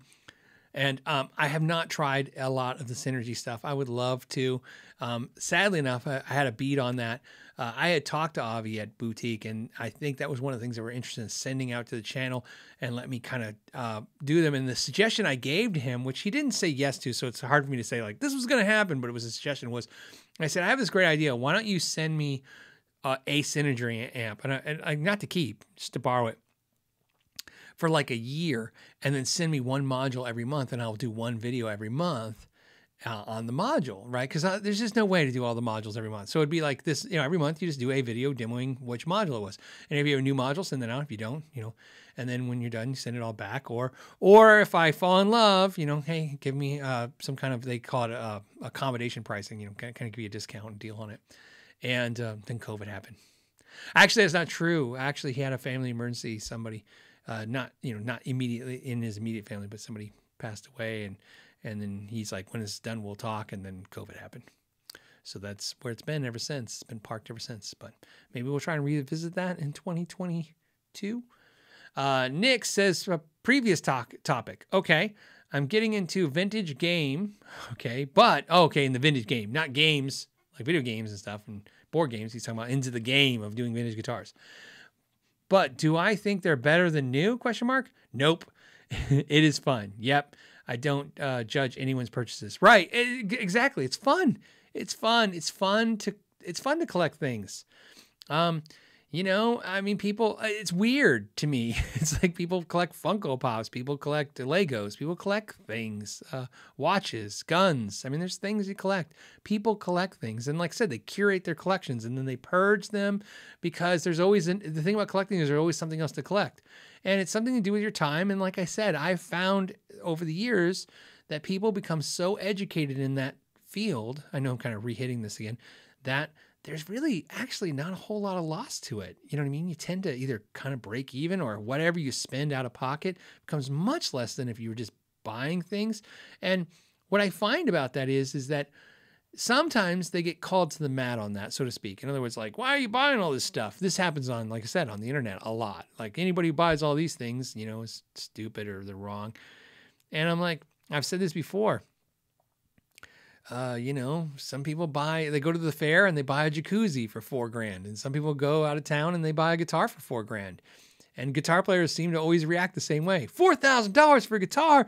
That's crazy. You don't need a $4,000 guitar. You can get a great guitar for $200. I'm like, and I always like wonder, I always wonder, like, it almost makes me want to do it. I'm never going to do it, but it always makes me want to buy a jacuzzi, see if my friends go, $4,000 for a jacuzzi, Phil? You could just sit in your bathtub and buy a bubble bath for $4. Like, I don't know. I don't see people saying that. I think it's because we're so emotional as musicians, and also because what they're saying is kind of accurate. $400 guitar is great, but that doesn't mean somebody doesn't want to buy other stuff, and vice versa. Some people just want to buy I have friends, not very many, but I have a few. They like to buy really inexpensive guitars. I mean, really inexpensive guitars, sub $100. That's what they're looking for all the time, and they will just work on them. And to me, it's a horror for me to do that. I mean, I just don't want to do it. I do it for customers, but I won't do it for myself. I'm not going to buy a $50 guitar and just beat myself to death for weeks trying to make it right. But I love that they love it. And it's not, I don't do it because I have an opinion about it. It's just like, I don't want to do that. Okay. So, Bill says, Happy New Year. What is your opinion on StewMac Wilkinson guitar kits? I haven't tried one. I always wanted to try. They had the small ones, the mini ones on sale, and I was going to buy one of those. I really kind of, and I didn't finish his question. He says, they look like the best kits out there with Wilkinson parts. Thoughts? I have no experience with them. I don't know anything about them, but I was looking at them recently because they were on sale. Like I just said, I just bought $2,300 worth of stuff from StewMac that I needed: parts, supplies, tools. My Dremel broke, so I bought a new Dremel at the Home Depot. And when I bought a new Dremel, I decided to buy some more Dremel parts. And there's some parts that StewMac has that's really great for your Dremel. And anyways, my point is, I was thinking about throwing a couple of those kits in the thing. Remember, actually, so there's the story. So, when I said earlier, when BC Rich 581 said, oh, if you do $2,500, you get free freight, and I did 23, and I said, oh, I had a couple $100 in there. There was actually a kit in there. And I was like, I'll build a kit for the channel. And then I took it out because, like I told you guys, I'm kind of booked, busy for all the stuff I got to do in January. So I wouldn't be doing it until February. So why buy it now? You know what I mean? If I'm not going to get till February.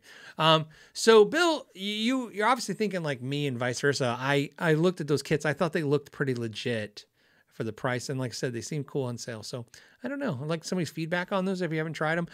Trev Wilkinson is a great guy, and I think he's smart. And I know it's mostly a licensing deal with him. Everything's got Wilkinson's name on it. But I find like there's very few cases where the Wilkinson stuff is junk. Like he seems to...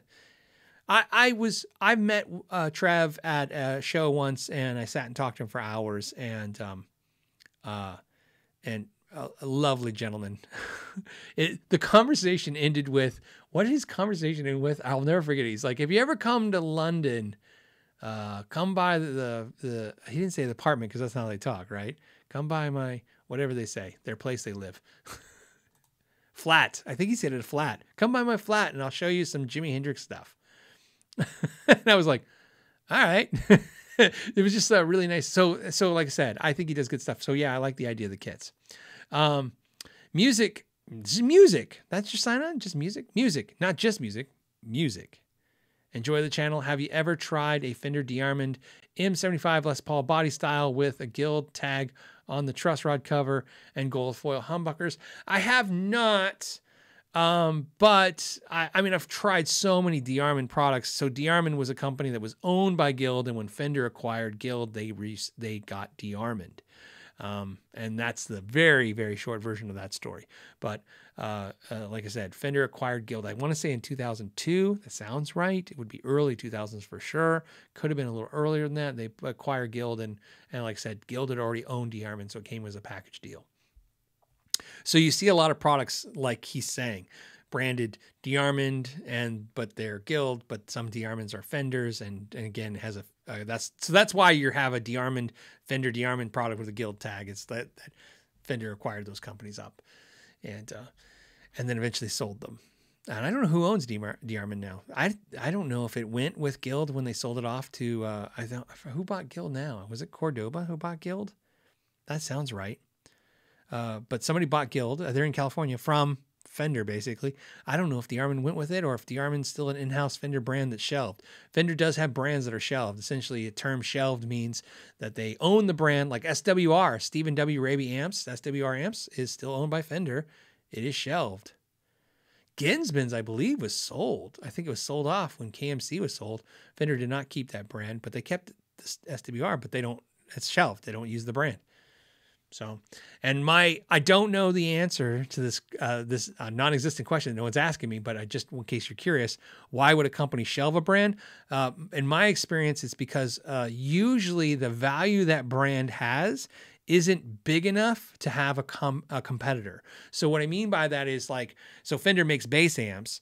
And so if they sold the SWR brand to somebody and they only receive I'm just making up numbers because I'm just trying to make this make sense. Let's say they got $200,000 to sell the brand because they don't have any assets. There's no machines or any of that stuff. And if there is any trademarks on the brand, but if there's any patents, they may be expired or maybe not that important. So essentially somebody would be buying the SWR brand, which is trademarked, and then maybe some formulas to the, how they did amps and stuff.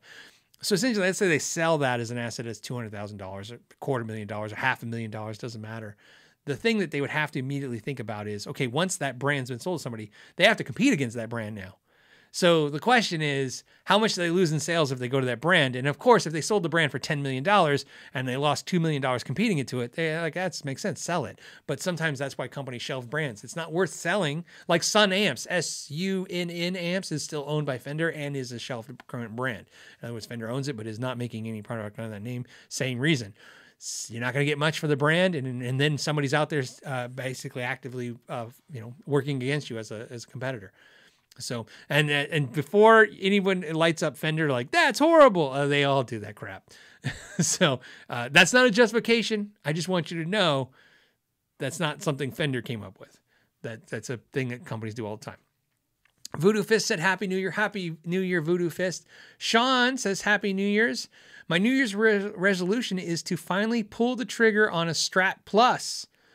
What color should I get? Leaning towards frost red or lipstick red, but can't decide. It's a good time. They were getting they were always expensive.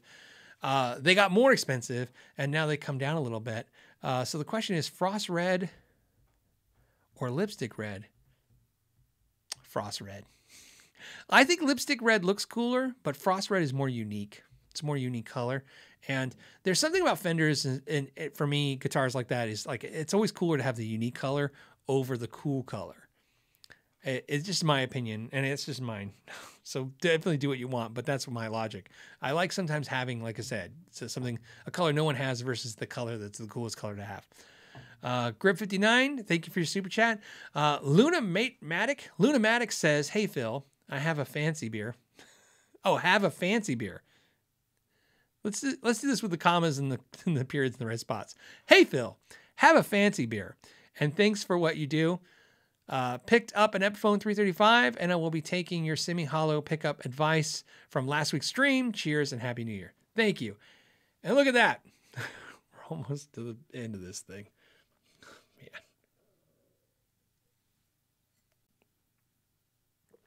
We did it. I'm going to donate. I'll always do this the same way. I donate $100 to the St. Jude's Children's Hospital. I will do it either tonight or tomorrow, but what I always do is I pick a screenshot of it and I post it on Facebook. Not so much to prove that I did it, which is kind of part of it, but also I'll put a link there too as well. Because I like sometimes when I do donations, sometimes it prompts a couple of you to do donations too. It's not necessary. Don't feel compelled to do it. I just, it's not the worst thing you can do with your money. It helps charities. Anyways. Here's a funny thought. Now I have this experience. I would have paid $150 not to drink it. All right, don't talk to me. Is the sign on. It says, given the choice. Made in Mexico Strat with upgraded boutique pickups or American Standard bone stock. Happy New Year's, Phil. I'm going to say made in Mexico Strat with boutique pickups. Here's why. I don't have but one Fender Strat with the original pickups in it. So I would feel like Nothing wrong with bone stock. I mean, I like bone stock, but I would feel like I would probably upgrade the pickups. And so it's a tough question because now I'm like second guessing myself. Let's just call it jalapeno tequila drink. Second guess. The problem is I like Mexican made fenders and I think they're good quality and I like them and I think they're good buys. But sometimes I caution people, if you have the money to buy the American standard stuff, one of the thoughts is not so much the resale value. That's not what I want you to caution you about. Is that I always want to say this because I think it's good advice and it's the advice I used to use in the store selling the guitars to people. If you think you're going to buy an American guitar, if that's something you wanted to do, just do it. Because what happens if you talk yourself into like, I'm going to go a little less and get the quality thing. It will be quality. There's no real reason to upgrade the Made in Mexico to the Fender. There's not a real reason that I can come up with that other than it's just a thing that people want to own. An American Fender Strat is this iconic thing. It's been branded as such. It does have an effect. And if that's how you think, then I think that way, by the way. I play Squires and I love them, but then I go, but it's not an American Strat. And then I go, why did I say that? I love this Squire. But so that's what I would say. I would say, I would buy the Made in Mexico Strat and upgrade the pickups. That's what I would do. I would almost, and I never do this. I always tell you what I would do. But in your case, I would also seriously consider just getting the American Standard, being done with it. One-stop shop and you're done and you won't be unhappy. That's for sure. Brett's just lucky. He is. He says, my Chicago Music Exchange Oxblood SG arrives Tuesday. I'm nervous given Gibson's spotty QC reputation. Okay, that's a great comment, and we'll talk about it. What sort of issues would you live with? All the ones that are on my Gibsons I'll live with because that's what I've done. And what would trigger a return? Okay, great question, by the way. By the way, I've gotten your single coils ordered, so that was a timely update. Oh, cool. Great. Thank you so much for doing that as well. And to answer your question, so all of my Gibsons that I bought have issues. And I've said this before. There's a lot of talk about this, about these issues. And the question is, there is a line that I think Gibson can cross, and companies, of course, can cross, but we're talking about Gibson, so we're not picking on Gibson. This is a Gibson subject. There's a line that Gibson can cross where it's like, okay, that's just, I don't give a shit, right? The employee doesn't care, and the employee's boss that's watching him doesn't care, and that employee's boss doesn't care, and you have enough levels of I don't care, it just starts oozing out everywhere it can, out of the pores of the company, and every way it can, right? This oozes out. There is that. That is a separate issue that has been addressed with Gibson over the years, when they've had those times, when they've not had those times, and things like that can happen. And then there's just when Gibson makes good guitars. And I think, like I said, I have a Gibson Les Paul behind me. I have my SG behind me right now. I have a Gibson Chicago Music Exchange SG in green. I've talked about, like I said, it might sell it or not. Has nothing to do with issues. It's as far as I know, it's a perfect example of what Gibson does. It's just, I just don't know if I'm going to play it because it feels almost like exactly like my other one, which is what I was expecting. But then I'm like, I don't know. But my point is, what's my point? My point is this. With Gibson, I almost have to have like my own like set of rules because otherwise, like this Music Man is flawless, right? That's just Music Man. They just make flawless stuff for the most part. And Gibson's just not like that. They make stuff that just plays and sounds good and it's iconic. And again, there's a vibe to it. But then there's also this, like, there's always a thing with it that you have to deal with, which is like a little blurb here or a missing thing there or something. So here's what I would tell you. And this is, like I said, this is a really weird way to say this. Get it, play it. If you love it, you love it. And if you don't, you don't. And what I've learned is this, and this is the magic of Gibson, and this can set the internet afire or the chats afire, but it's just how I feel. I like my Gibsons to the point where I kind of ignore their shortcomings. I have friends like that. I'm sure my friends would tell you I'm their friend like that. In other words, I have friends that have shortcomings, but I like them so much, I don't really care. You know what I mean? And that's really what it comes down to. At some point, I don't really go, oh man, $2,000 and it's got the thing wrong with the blim and the paint. I'm just like, if I love it and it plays great, it sounds great, and I love looking at it, and if that one thing bugging me, then I'm not happy, then I understand your problem. But for me, most time it's like everything else checks, and this isn't much different. And that's what I said. One thing Gibson's done almost as a favor to people, their QC's been so dodgy for so long on so many things that all the used ones get a pass. Like no one buys used Gibsons going, is it flaw? Like try to get somebody to buy a used Paul Reed Smith. It better be perfect. Like a chip is like, oh, it's chipped? No, nah. Yeah, I know it's $3,000 new, but you can't get that now. But man, you can have nicks and bruises in a Gibson or a flaw. And it's Bent Tom says buy a Nags instead. Nags is beautiful guitars, but they're a different animal. Like I said, Gibson, and you gotta understand, Gibson and Fender play in a world of themselves. They have something that's different than everyone else has for the most part, which is they have this legacy to sell off of, and that's what they market to. And again, I'm not saying that's what makes it great. And I'm like, you should buy it. I'm saying that's usually what you're drawn to is this thing. If I want quality, I know where there's just quality at. I mean, like I said, it doesn't even have to be, think of this. I don't even cite like perfect example. Let's see, like Nags. Nags is beautiful guitars, beautiful quality, $4,000, $5,000. I love Joe Nags. I love his stuff. I love their guitars. However, I can tell you, I can find guitars for $500 that are also awesome too. I'm not going to say as good as Nags because that's not where we're going to go with this. What I'm going to say is they're fantastic. So I don't think you buy a Gibson guitar like that to go, oh, I'm unhappy with the quality of my $600 Schecter. I'm going to get a Gibson for quality. I think you buy a Gibson because that's what it is. You just want this guitar for all these reasons. It's iconic status. It's cool. It's got cool cred. Cool's thing, right? Otherwise, think about this. If cool didn't matter in so many ways, then like everybody would wear the same color clothes, the same clothes. We would have white t-shirts with white pants and with white shoes, and everybody would drive the same white car, or it could be all black, I could care less, or blue or whatever, just pick a color. But the point is, it would all be just as boring stuff, and you got to have flavors in life, and that's just what Gibson adds to it. And that's what it is. Hold on. Reading some comments.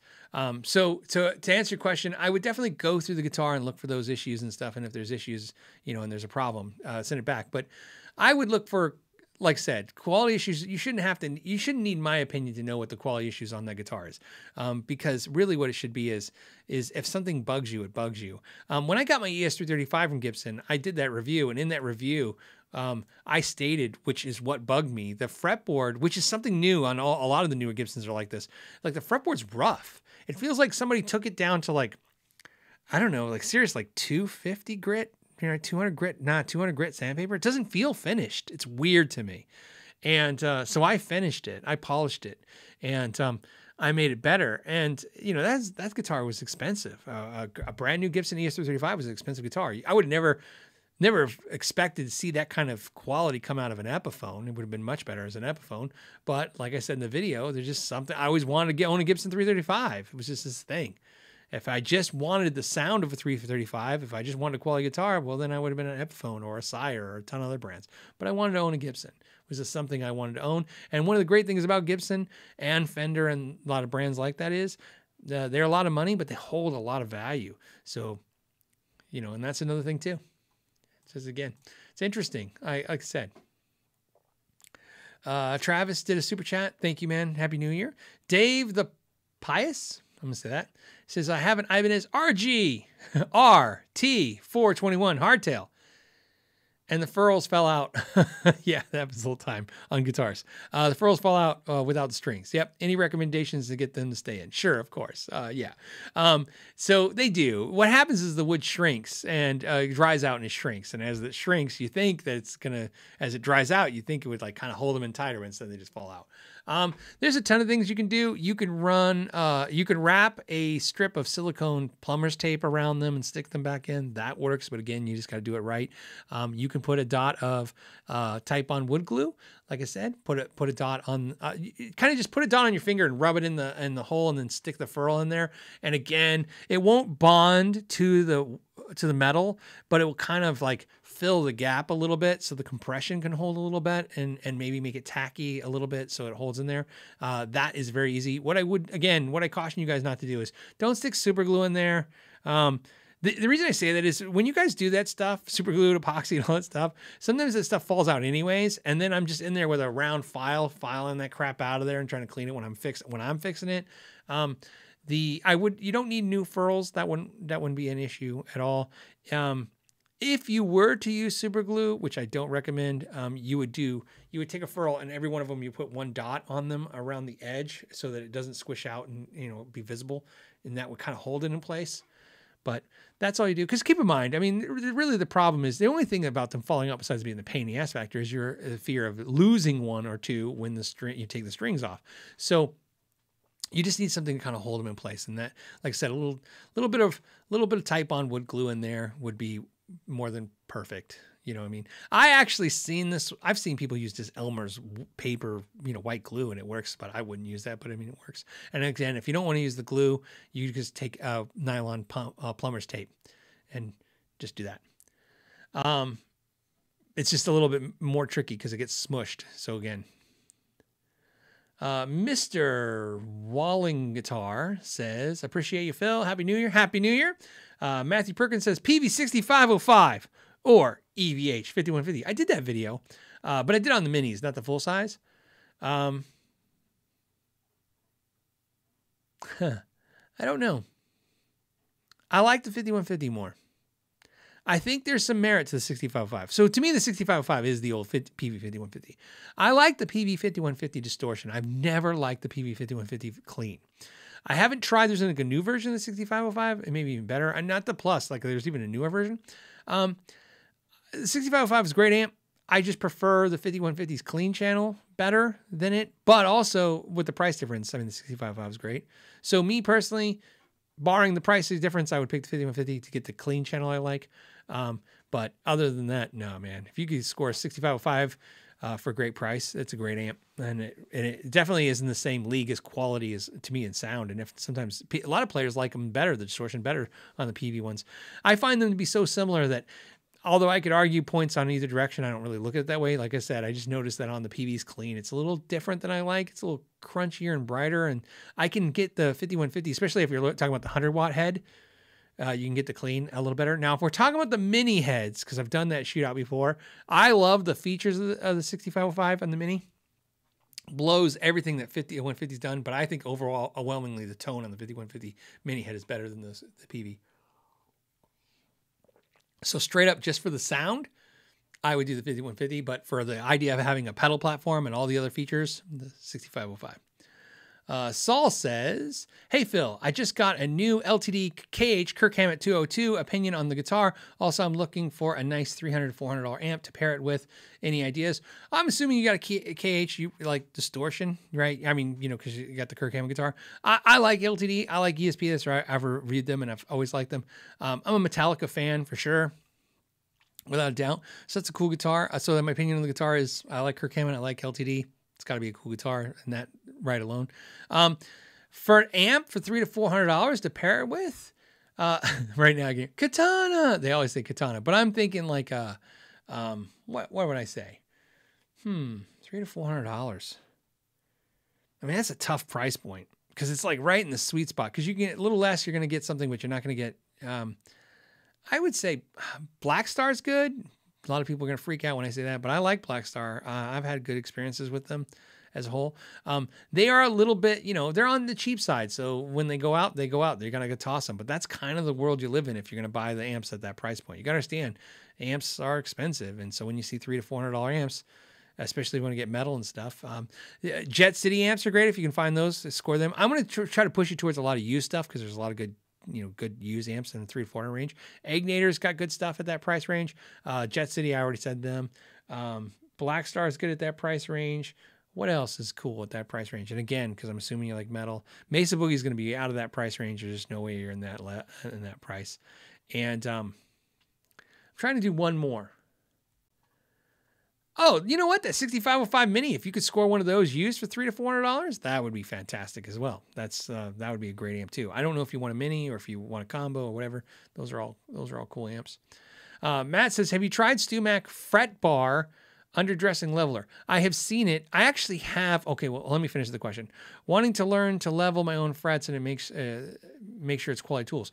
So I haven't tried theirs, but believe it or not, a friend, or I shouldn't say friend, he's an acquaintance. I mean, he's my friend, but I mean, he was a customer in my store, and he went to Roberto Venn to become a luthier, and he started working at Guitar Center. And I went there one day, and he saw me, and we said hi, and he gave me a tool that works exactly like that, but it was a little better, and he made it. So I use that. So to answer your question, what do I think of the understring leveler? I like the idea of it, and I have one that's better because somebody made me one out of a machined aluminum, and but it's like they almost look identical, but mine's longer and wider and just a little nicer. I like the width of it.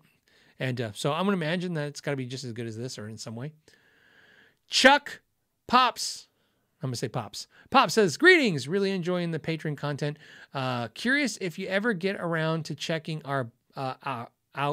checking out our bootlegger guitar. $25 for a growler. Oh, yeah, to get jalapeno taste out of your mouth. Okay. I have not checked out bootlegger guitars. Bootlegger, I know so many channels who have checked out a bootlegger, and everything they tell me personally is they're fantastic. So it's one of those things. It's one of those things. I guess I'll have to buy one and get one on the channel. I haven't physically touched one, but I mean, it's one thing if you said, oh, I saw a lot of videos about them, good. But I mean, I literally know the people that made the videos, a lot of those channels, and in passing discussion, they've discussed it as being really cool. So really cool guitars.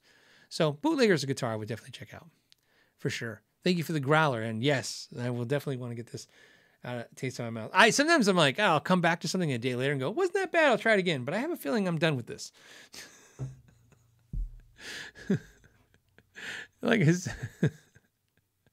All right. On that note, we've hit the end of the show. I finished the drink. We've do the donation. We talked amps. We talked guitars. We talked everything else. Yeah, Guitar Max did it. Somebody said, John Croft said Guitar Max did one. He did one. It was a great one. I think he's the one that mentioned that it was great. So those who are interested in a good video, he did one that was really good. You can check his out in the meantime. Dale Palmer said, Happy New Year. I want to wish every single one of you Happy New Year. Vimps69, thank you guys so much for being members. Thank you for the patrons. Thank you guys for hanging out. I want to take a drink of water. I kind of want to get off the air because of my throat. Not that it was bad, but I got a tickle about 4 drinks ago in the back from the jalapeno. But that note, I want to wish everybody a Happy New Year. I want to thank you guys so much for being part of the show every Friday, supporting the channel.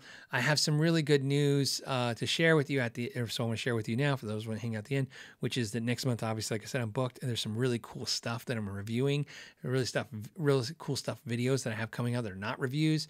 And if you notice, I backed off a little bit during the holidays on the videos. I don't know if you guys noticed. Some of you didn't. Some of you didn't. Actually in December I made less videos than I did in November and October and stuff.